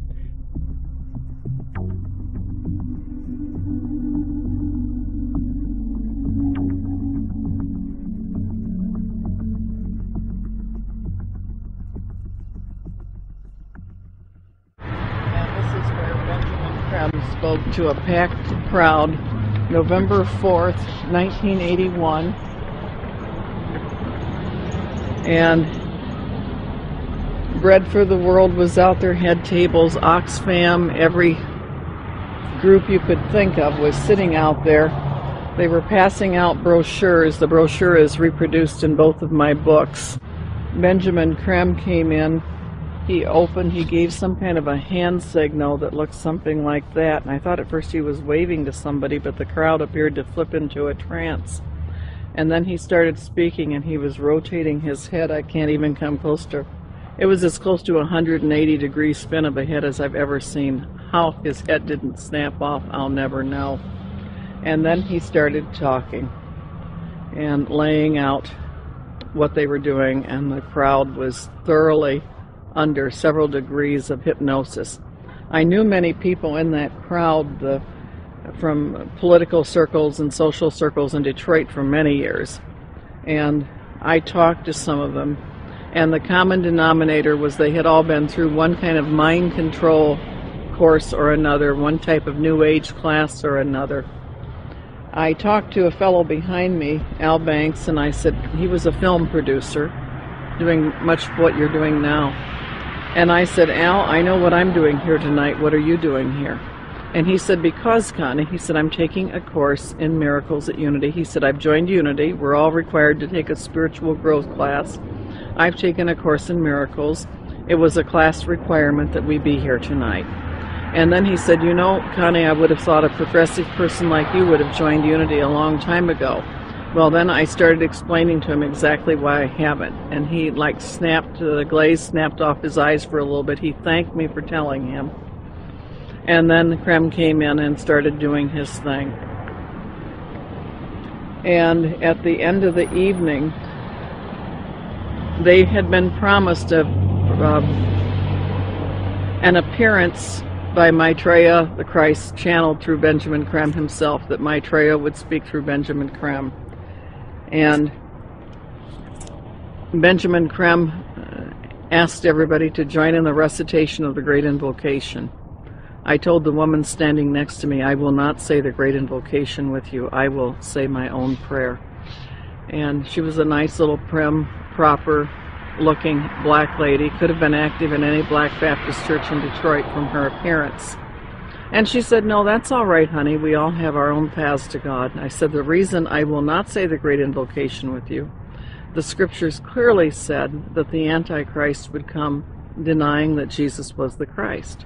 I said, Benjamin Krem has denied it all evening and said Jesus was not the Christ and this Maitreya was. And the woman said what Benjamin Krem had said. She said, there's been many Christs. I said, there's been one, and his name is Jesus. And people turned from rows around and looked at me like I was crazy. And so then Benjamin Krem came in, and he started the nearly close to 180-degree spin of his neck again. And the crowd's hypnotic trance appeared to deepen, and He started out from the point of light within the mind of God, may light spring forth ever. And I went nice and clear, and I'll tell you, the acoustics in that building are wonderful. I said, Our Father, who art in heaven, hallowed be thy name. Thy kingdom come, thy will be done. And I did that each and every stanza. And they got down to the last part, said, May light and love and power fulfill the plan on earth, and may it seal the door where evil dwells. And I said nice and loud and clear, I said, May Jesus Christ return to earth and end the evil present in this room tonight. Well, the funniest thing happened, or may I say it did not happen. Benjamin Creme stood there. He waited, and he waited. He clearly was watching for something to come over him. And it didn't happen. And he finally said to the crowd, he said, That will be all. You are dismissed. And, of course, everybody was extremely disappointed. And we went to the door, and I went walking out. I had brought some co-spies with me. They were kind of chickening out at that point and waiting for me. They were afraid of being ripped limb to limb. And I stood down there, and a number of those people knew me, and they were just furious with me. And I stood there calm, cool, and collected, and I said, well, I said, if you're Maitreya the Christ, Betreya the Christ, or whatever his name's supposed to be, or everything he's cracked up to be, one lousy Christian in there saying the Lord's Prayer shouldn't have stopped him. And Benjamin Creme has never come back to Detroit, although that was probably the most successful night financially and crowd-wise that he'd had in the United States. The following is a video taken in Iraq at a Shia Muslim festival. Share International and Benjamin Creme have put out that this is indeed an appearance of Maitreya, the supposed world teacher for the age of Aquarius, one world government. Commenting on this video, Share International reports, quote, Imam Mahdi, unexpected appearance, proclaims the title of a video posted on YouTube. A miraculous figure of glowing brilliant white light appeared on a video filmed in Karbala, Iraq, on the night of Ashura, 6 January 2008. This Shia Muslim ceremony commemorates the martyrdom of the grandson of the Prophet, Hussein, whose tomb is in Karbala. Benjamin Creme's master confirms that the light figure is Maitreya, Imam Mahdi to the Muslims, and that his dance-like movements with a sword remind us of his coming with the sword of cleavage. Could this be real, or is it a hoax? Is Maitreya real, or is he a hoax? Whatever the case may be, it turns out that it is not only New Agers and occultists who believe in this Maitreya, but politicians, presidents, and elitists also follow Maitreya. Wayne Peterson, a retired American diplomat and admitted supporter of Maitreya with connections to the Pentagon and the United Nations, stated the following about Mikhail Gorbachev in the White House in a Vision magazine interview, June 20th, 2000. Reporter Kendall Klug asks, I believe Mikhail Gorbachev has publicly stated his belief of the existence of Maitreya. Do you know if this is true? Wayne Peterson answers, I have one little story I could tell you about Gorbachev. A friend of mine who has worked with the World Bank went to the Heads of State conference in Europe and gave a speech where he borrowed many of Maitreya's ideas for economic reform out of a book by Benjamin Creme that I had given him. He told me that he had read the book on his flight to Europe and realized that his keynote address to these world officials, especially presidents and prime ministers, it was a very high-level meeting, was going to be very boring, with many having heard similar sentiments over and over. So he thought he would throw in some of Maitreya's ideas into the speech. The country he was in had a reigning monarch who invited him to lunch the next day. When he showed up for lunch, there were 16 to 20 people there, including Mr. Gorbachev. The monarch of this country said to my friend, I suppose you're wondering why we invited you here today. Well, we are all curious about where you got those ideas for your speech, which you presented yesterday. He said that my friend Wayne gave me a book written by Benjamin Creme about Maitreya's mission. Immediately they nodded their heads. We thought so, was the apparent response. That's why we invited you here. We all know of Maitreya, and we're doing what we can for him. But we are not able to say anything publicly because we are world leaders. We each have our own public to deal with. Only one person there stood up and said that they could use his name to legitimize these sightings, and that was Mikhail Gorbachev. He was the only man in the room who would say, "Use my name if you want." The reporter asks, "Do you think President Clinton has had an experience with Maitreya?" Wayne Peterson: "I don't know if President Clinton has. I believe that former President Bush has. We used to have transmission meditation groups that Maitreya had asked us to do around Washington, D.C. People who were interested in Maitreya and the reappearance story would get together once a week in Georgetown, in the home of President Bush's main counselor at the White House. President Bush came over to this house for dinner one night, and the hostess was in the dining room as President Bush asked her, 'What do you think?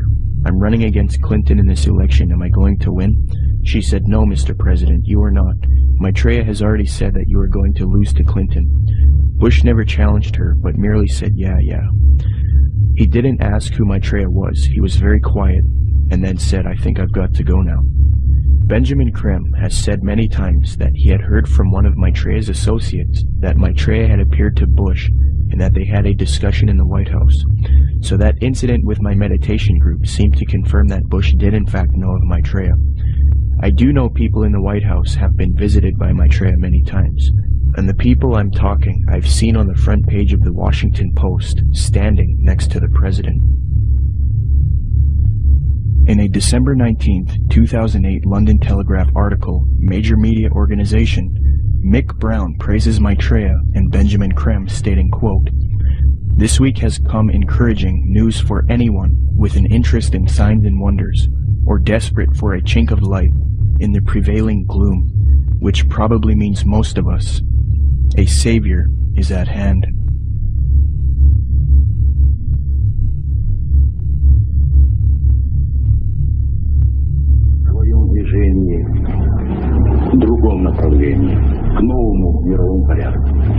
I think even that does not describe why the world has changed so much and why the world has turned so much toward a new world order and a new kind of civilization. Maitreya is one of the main theosophy in Maitreya. The whole UN movement, the whole Lucius Trust movement, world goodwill, they're going out of the way to try to discredit it and say, well, you know, Jesus, all he really was a disciple of Maitreya. He's still a disciple of Maitreya. Maitreya is over him, and Jesus, they believe what happened is Jesus heralded in the age of Pisces. Now what we're going to be doing is now we need to herald in the age of Aquarius. This is where the New World Order comes in, and this is what Maitreya is going to bring. So we're going to de-emphasize Jesus, and we're going to move over to Maitreya. Jesus is just a disciple of Maitreya anyway, according to them.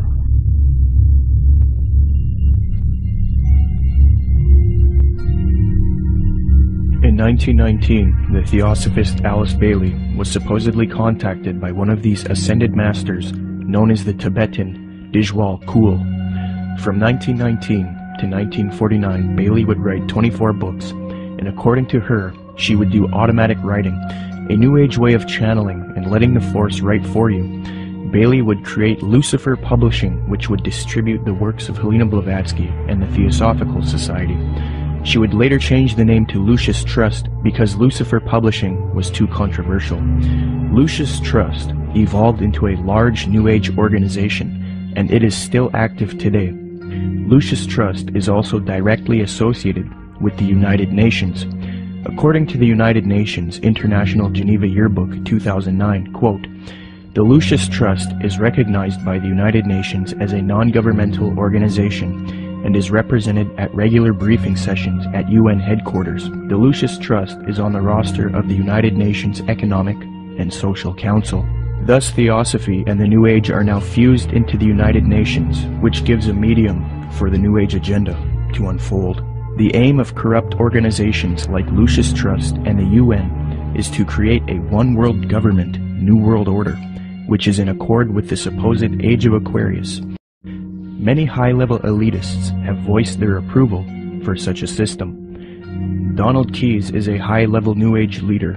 Humanity, says Keyes, is, quote, "on the verge of something entirely new, a further evolutionary step unlike any other, the emergence of the first global civilization." David Rockefeller, the owner of the Chase Manhattan Bank, called for a New World Order openly in his book Memoirs, quote, "For more than a century, ideological extremists at either end of the political spectrum have seized upon well-publicized incidents, such as my encounter with Castro, to attack the Rockefeller family for their inordinate influence they claim we wield over American political and economic institutions. Some even believe we are part of a secret cabal working against the best interests of the United States, characterizing my family and me as internationalists, and of conspiring with others around the world to build a more integrated global political and economic structure. One world, if you will. If that's the charge, I stand guilty, and I am proud of it," unquote. American foreign policy analyst and former Deputy Secretary of State Strobe Talbot advocated globalization and world government in Time magazine, July 20th, 1992 edition. He remarks, quote, "Here is one optimist's reason for believing unity will prevail over disunity, integration over disintegration. In fact, I'll bet within the next 100 years, I'm giving the world time for setbacks and myself to be out of the betting game, just in case I lose this one. Nationhood as we know it will be obsolete. All states will recognize a single global authority, a phrase briefly fashionable in the mid-20th century, citizen of the world, will have assumed real meaning by the end of the 21st. All countries are basically social arrangements, accommodations to changing circumstances, no matter how permanent and even sacred they may seem at any one time. In fact, they are all artificial and temporary," unquote. Mikhail Gorbachev, previously noted, stated, quote, "The threat of environmental crisis will be the international disaster key that will unlock the New World Order," unquote. Gorbachev also remarked, quote, "We are moving toward a new world order, the world of communism. We shall never turn off that road," unquote. New Ager and student of Alice Bailey, Robert Mueller, former Secretary General of the United Nations, gave this frightening admission, quote, "We must move as quickly as possible to a one-world government, a one-world religion, under a one-world leader," unquote. The esoteric zeitgeist movement promotes a world system, resource-based economy with absolutely no money, a technotronic society where machines play a big role. The zeitgeist movement seeks to grow out of capitalism, free markets, profit motive, and scarcity, which they believe are responsible for aberrant behavior. Many people have concluded that the zeitgeist utopian system is socialistic and communistic. For example, after watching Zeitgeist Addendum, author and political lecturer G. Edward Griffin was convinced that Zeitgeist is advocating a Marxist socialist world system. He states, quote, "Perhaps the biggest insult to our intelligence is the main theme of the program. It is that profits are the root of all our problems today. That being the case, we must change mankind to reject profit, and we must work together on some other basis. It is never quite clear what that basis is, but whatever it is, it will be administered and directed by an elite group, at least in the beginning." I was stunned by the fact that this is pure Marxism. Marx theorized that people had to be re-educated in labor camps if necessary, to cleanse their minds of the profit motive.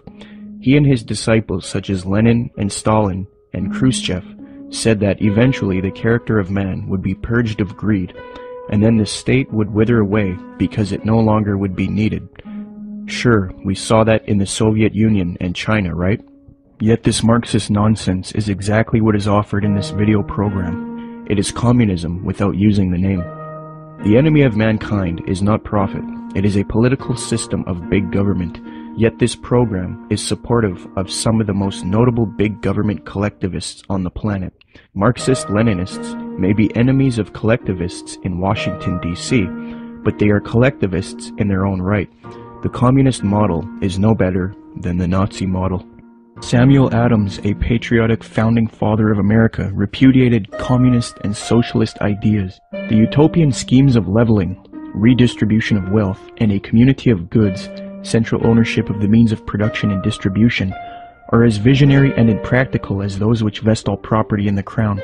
These ideas are arbitrary, choices and actions which are done not by means of any underlying principle or logic, despotic, ruling with absolute political power, and in our government unconstitutional. When one does a comparison between Zeitgeist Addendum and the communist model, it becomes clear that Zeitgeist is in fact promoting communism.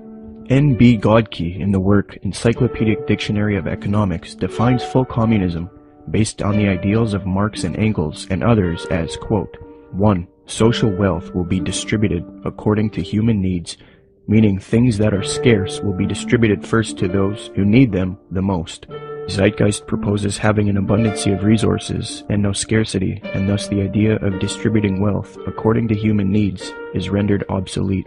On this point, they have merely updated the communist model by eliminating scarcity. 2.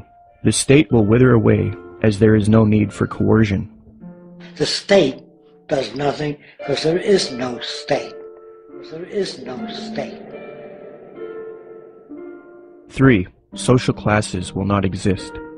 Zeitgeist states, the process which has been going on for centuries, if not millennia, religion, patriotism, race, wealth, class, and every other form of arbitrary separatist identification, thus conceived, has served to create a controlled population utterly malleable in the hands of the few. 4. It will be a moneyless economy. Zeitgeist's associate Jacques Fresco states the system uses no money. 5. It will be a command economy. In other words, government planners decide which goods and services are produced and how they are distributed. According to Zeitgeist, distribution of goods and services without the use of money or tokens would be accomplished by establishing distribution centers. These centers would be similar to expositions, where the advantages of new products are explained and demonstrated. Exhibition centers will display what is new and available and will constantly be updated. So as you can see, a side-by-side comparison between the communist model and the Zeitgeist model shows how similar the concepts are.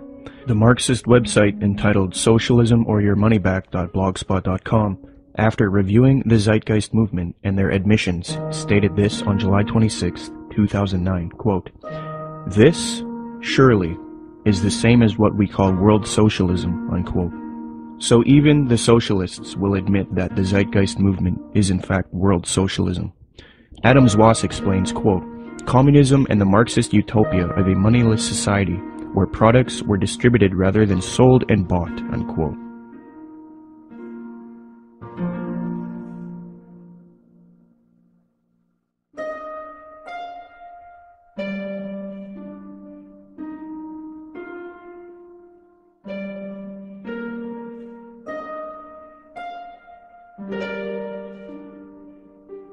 Zeitgeist's main source, Acharya S., promoted the founder of communism, Karl Marx, on her website.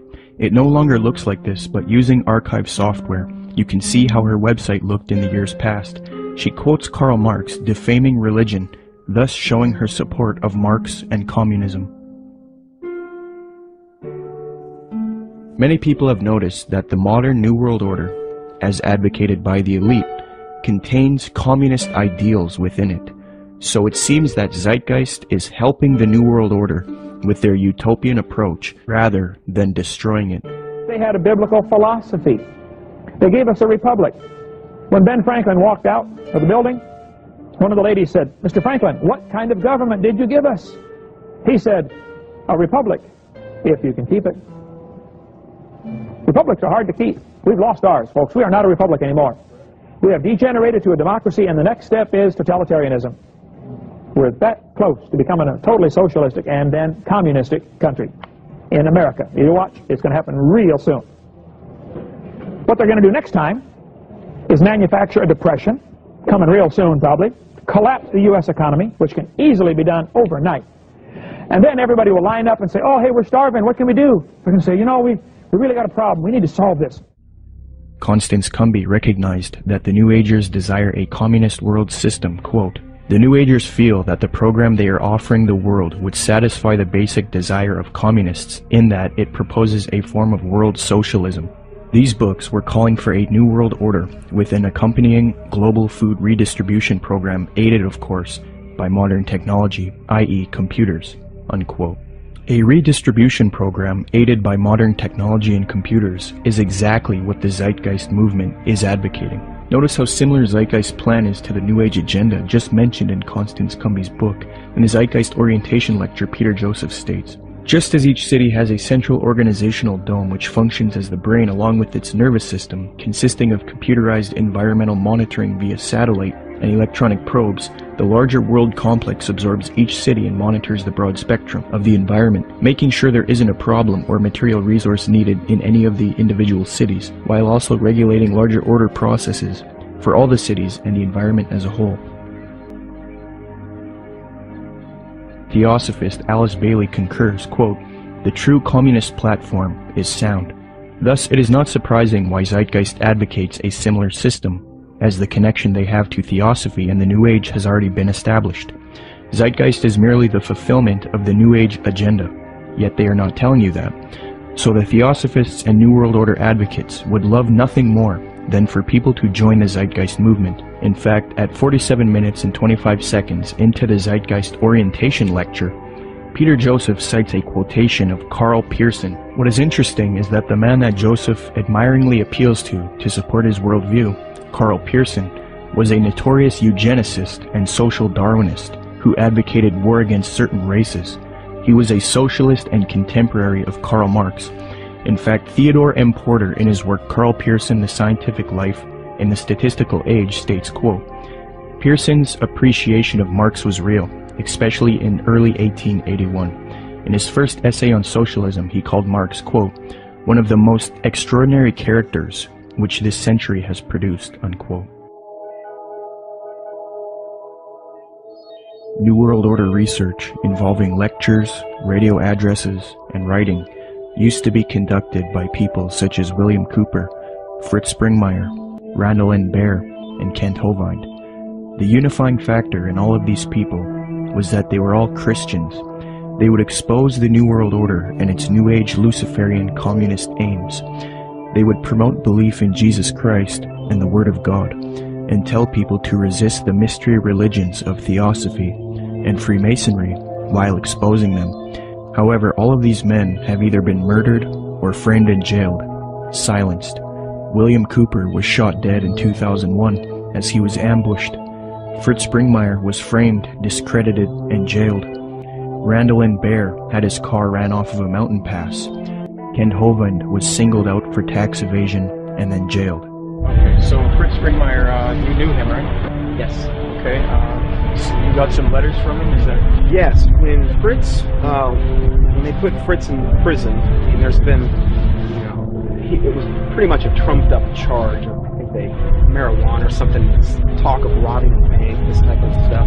He got put in prison, and I started corresponding with him at that point because I had read several of his books and actually talked to him personally on several occasions. And we really, all we could do at that point is correspond. Right. So I've got several handwritten letters from him. And the last time I had heard from him was several years back. And he had been in it wasn't his fault. And I think it might have been arranged where he was in a fight. He didn't fight back. Yeah. The guy came and he told me that he was just using his head like a soccer ball, essentially. Really? Oh, it was sad. Wow. It was sad. And Fritz, he never complained in these letters. Yeah. He never, it wasn't like he was like, oh, woe is me, I'm in prison and this or that. He always had a great attitude. He was trying to help other people in there. I believe he had a ministry going. Amen. And, I can't say enough good about Fritz Springmeier. Now that the Christian New World Order researchers have been silenced, the truth movement has been infiltrated by people who purport to be against the New World Order, yet they advocate the New Age religion, a new utopia, and they all speak against Christianity and the Bible.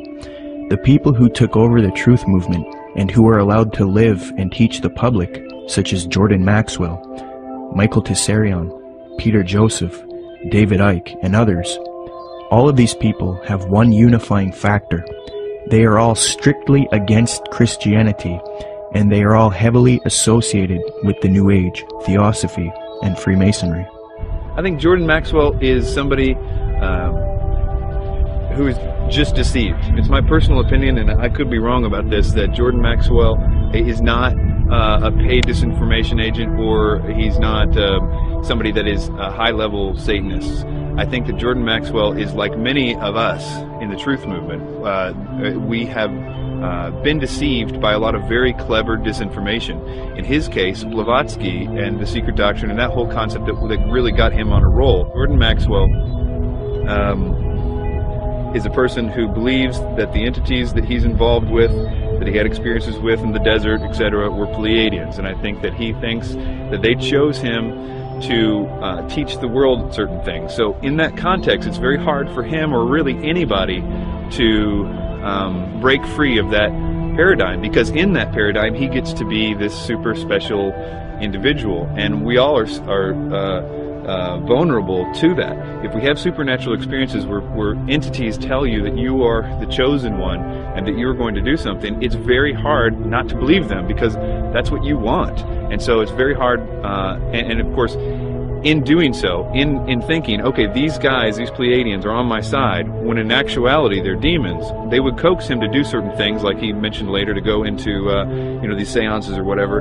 In doing that, they can have more control over him, because they're demons and they have a system to get more control over a person. And if they do that, then he can start to be used more thoroughly by them, and he can do exactly what he promised them that he would do, to be a channel for them. And that's what his life has been about, being used, despite his probably very good intentions. He has been a tool of the New World Order. And so my view is that Jordan Maxwell's ends up promoting the New World Order. In that particular session, he goes on to say that the New World Order, that a bad time is coming, but that time must come in order for it to be destroyed, to bring the birth of the New World Order. Out of chaos comes order. So he was saying that the old system must be destroyed to come the new system. And that is exactly what the double-headed phoenix rising out of the ashes is all about. The old system of the New World Order is what we see building up all around us. It is going to get really, really bad, but it is going to be destroyed, in a sense, because that faucet is being run by evil. We all know that the things that are happening to the world right now are being done because of evil. So if evil's causing all those things, evil can also turn that faucet off at just the right time in order to make it seem like whoever stopped it, and therefore is the savior. So that new system will seem like the utopia that Jordan Maxwell says we all need to wait for. It's interesting that he says that at that time that's when the aliens, or gods, are coming back to stop it. That's the deception. That's what the people in the have been saying, of the occultists, saying that that's what the demons are going to do for a long time. It's easy to be seduced, especially in Tsarion's case, who was raised since 11 years old saying this is truth. He was raised by Rosicrucians, raised by these people by his own admission. He was doing the tarot cards at the age of 11 by his own biography. This is the example of being raised in a system, being told one thing is true and the other thing is not. It's biased is what it is, but nevertheless, I think in that reason these people deserve our sympathy. One way or the other, they are deceived. Even if they are intentionally doing it, which is possible in the case of Tsarion, and it's possible in the case of Maxwell too, I suppose. Even if they're intentionally doing it, they have to deserve our sympathy and even our prayers, because even if they're intentionally doing it, they're still deceived. But to wrap that up, Blavatsky and everything that came out of that was what 1 Timothy calls the doctrines of demons, and in the last days people will believe. The New Age and all of that was birthed by Blavatsky, and the New Age ideas will be used to bring in this new world order.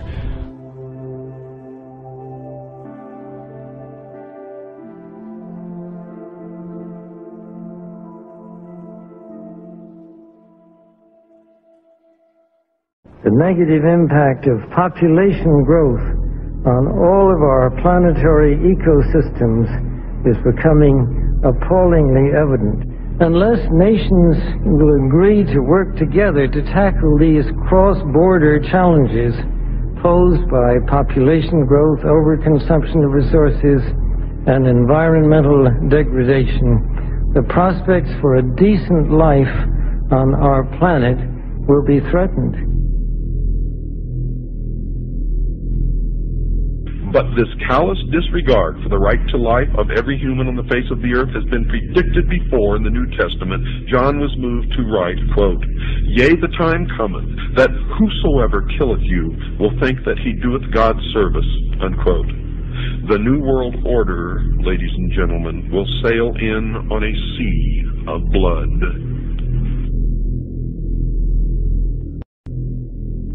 The same New Agers who call for peace, love, harmony, and world unity, when confronted with separatists, for example, fundamentalist Christians, you start to see a darker side to them. They do not appreciate people who will not adopt their New Age views. For example, a major New Age figure, David Spangler, who was in a group known as Planetary Citizens, which was a UN group, stated something to the effect of, we can take all the marshmallows, all the scriptures, all the tablets, and have a jolly good bonfire. So essentially, he's promoting the abolition of these faiths.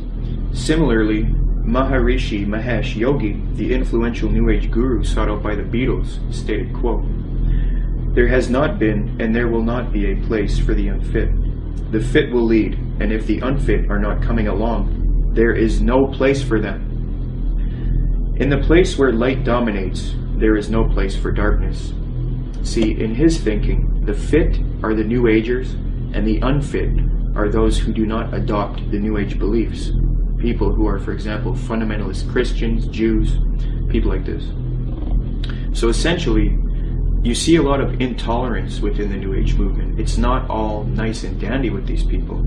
You know, they have the mask, they have the appearance of peace, love, harmony. But in their writings, they do come out and say that there is no place for Christians and people who do not accept their beliefs.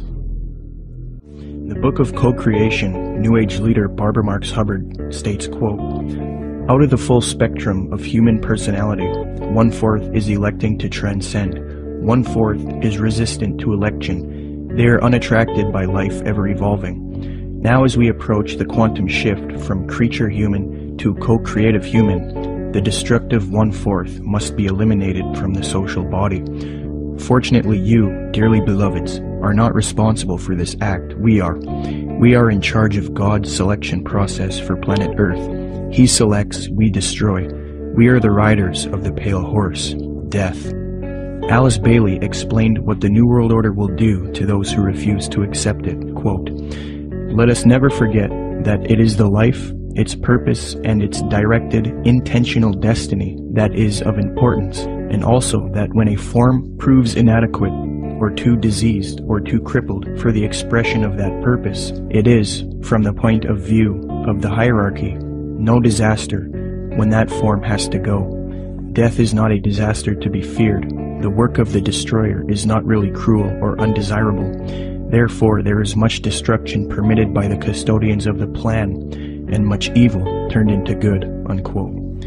Blavatsky's peer, Aleister Crowley, said an Egyptian entity told him Christianity would be destroyed at the advent of the New Age, quote.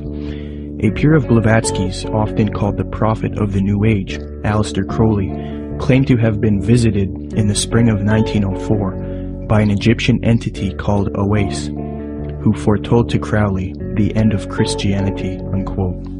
But if you dig deep into the literature, yes, they're going to be extremely intolerant. David Spangler had talked about the Luciferic initiation and these types of things. And we look in the Bible and we can look at like Revelation 13 and where all they that do not receive the mark and the mark of the beast in their right hand or their forehead, you know, are going to essentially forfeit their life.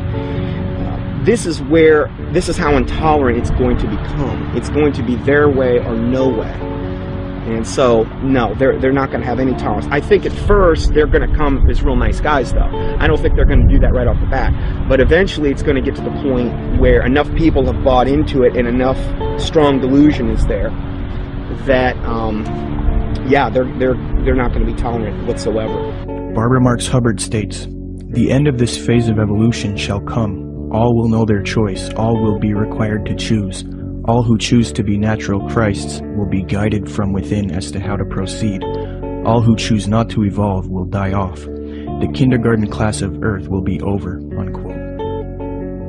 Robert Mueller, previously mentioned, states, quote, I am surprised that no one has yet thought of creating a pro-Earth, humanity-challenging organization which would put itself in the shoes of our Mother Earth and rejoice whenever humans diminish in numbers or consume less. It would give yearly prizes to people, events, or institutions which achieve a reduction of the human population or of the consumption of Earth resources. The first prize should go to the United Nations, which through its World Population Conferences and anti-population work has prevented 2,200,000,000 more people from being born between 1952 and the year 2000.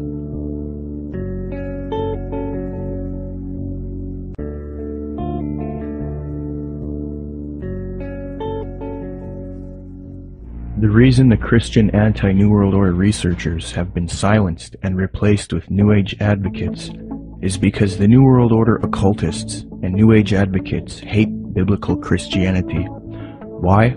Because the Bible not only refutes their New Age beliefs, but it predicted their coming utopia, calls it out as an evil world system, and tells people to resist it. First, in the Apostle Paul's first letter to Timothy, he warns of these supposed ascended masters who will deceive people with false doctrines. Quote, "The Spirit clearly says that in later times some will abandon the faith and follow deceiving spirits and things taught by demons. Such teachings come through hypocritical liars, whose consciences have been seared as with a hot iron." Paul also predicts the New Age movement, quote, "For the time will come when men will not put up with sound doctrine. Instead, to suit their own desires, they will gather around them a great number of teachers to say what their itching ears want to hear. They will turn their ears away from the truth and turn aside to myths." New Agers will often claim that the Bible promotes their astrological beliefs. However, in the Old Testament book of Isaiah, astrology is forbidden and identified as an abomination to God. Quote, "Let now the astrologers, the stargazers, the monthly prognosticators stand up and save thee from these things that shall come upon thee. Behold, they shall be as stubble." Zeitgeist's main source, Acharya S., claims that Jesus talks about the age of Pisces in Matthew 28:20, which states, "And teaching them to obey everything I have commanded you, and surely I am with you always to the very end of the age."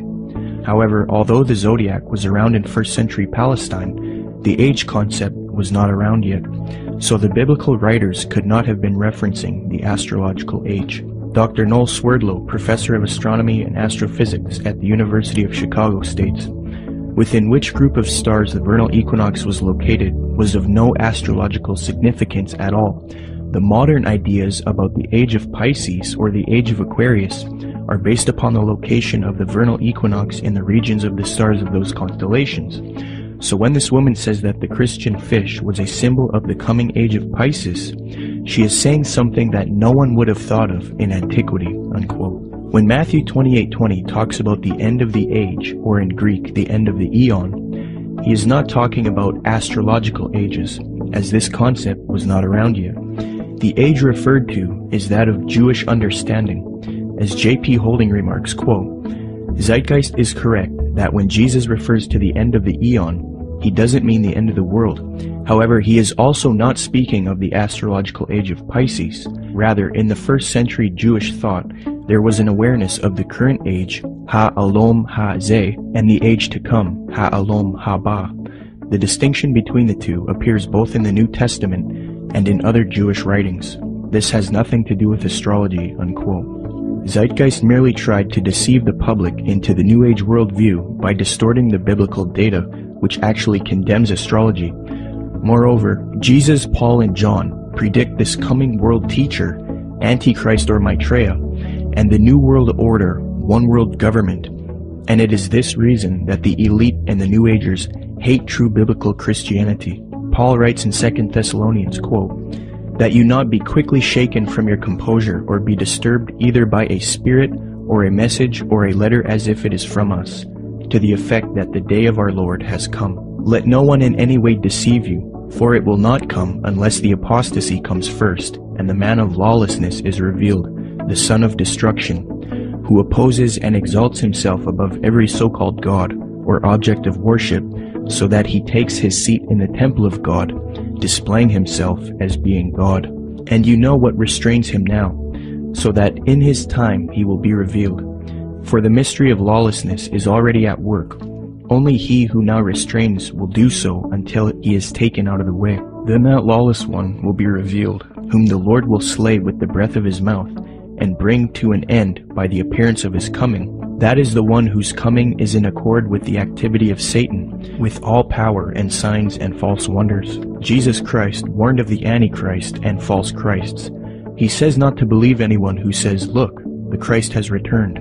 For Jesus Christ's real glorious second coming comes after the false Christ, or Antichrist, deceives the world. Matthew 43 states, "And Jesus answered and said to them, See to it that no one misleads you, for many will come in my name, saying, I am the Christ, and will mislead many.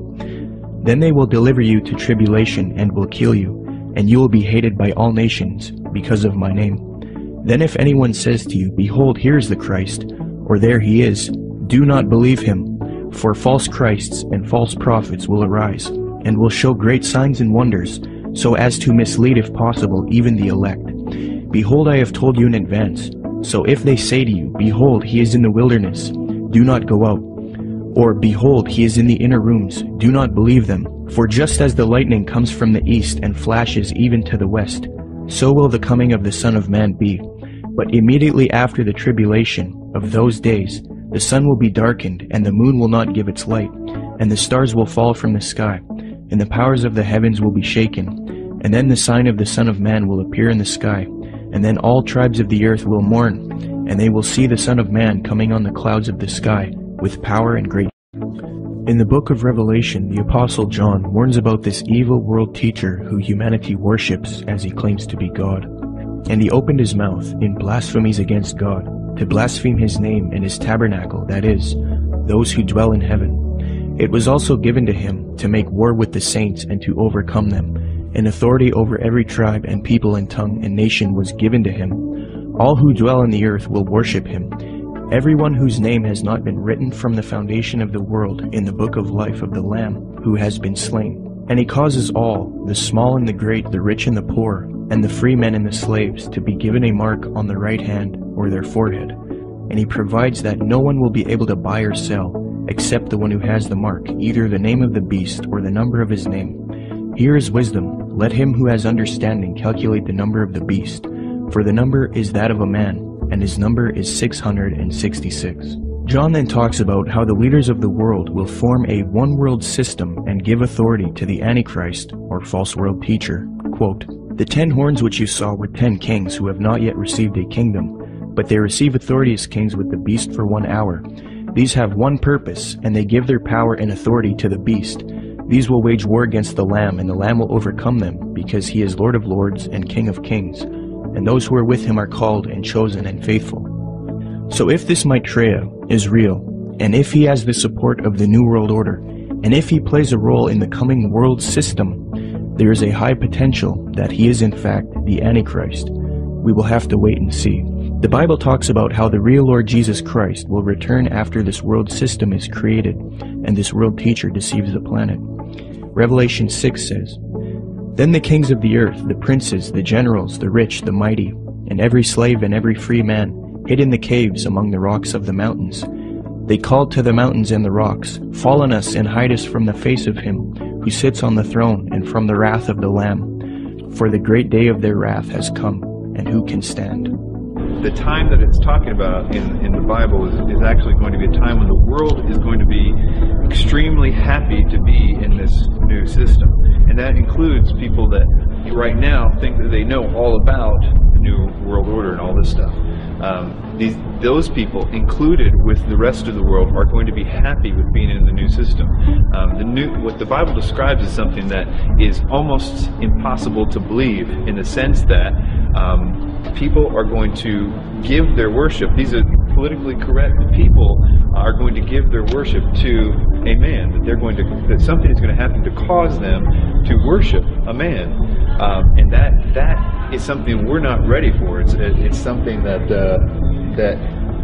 political leaders don't right now do miracles, for the most part. Right? That the whole concept requires new input. Something different has to happen.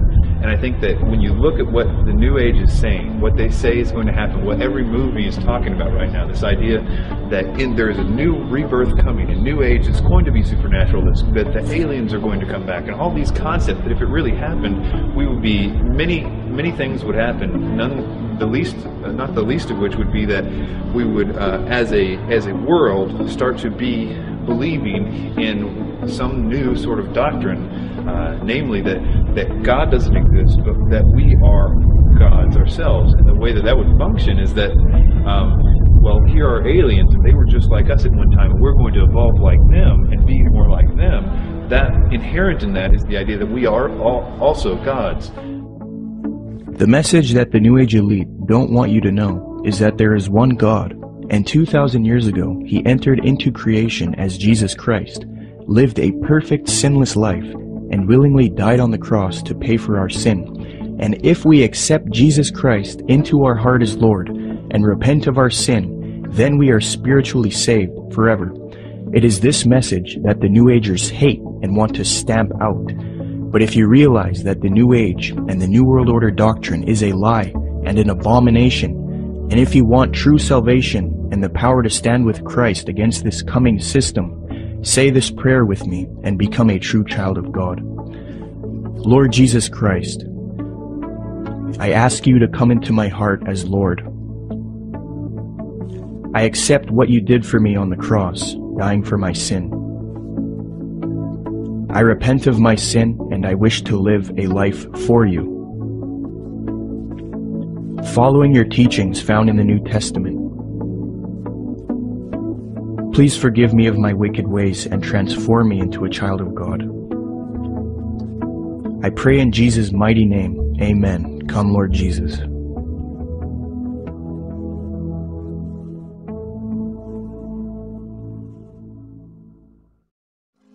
You don't really understand sometimes what a terrible burden it is to know some of the things that I know and try to wake people up and impart this knowledge to them and find out that they just have walls built in front of them. They want to be slaves. But we're making some chinks in those walls.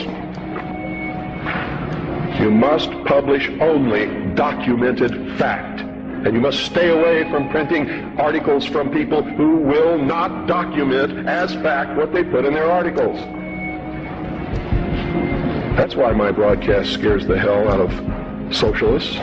That's why, in a White House memorandum, I was named as the most dangerous radio host in America, not because I'm going to go out and shoot somebody, but because I shoot documented facts which cannot be refuted. That's why. That's what's dangerous. Seek ye the truth, and the truth will make you free, and nothing else will do it. Jesus Christ has never lied to anybody. Why won't you listen to him? Don't spread a rumor. Spread the truth. Document it. Prove it. Make it irrefutable, and you too will become dangerous to those who admire us in lies and enslave us in socialism.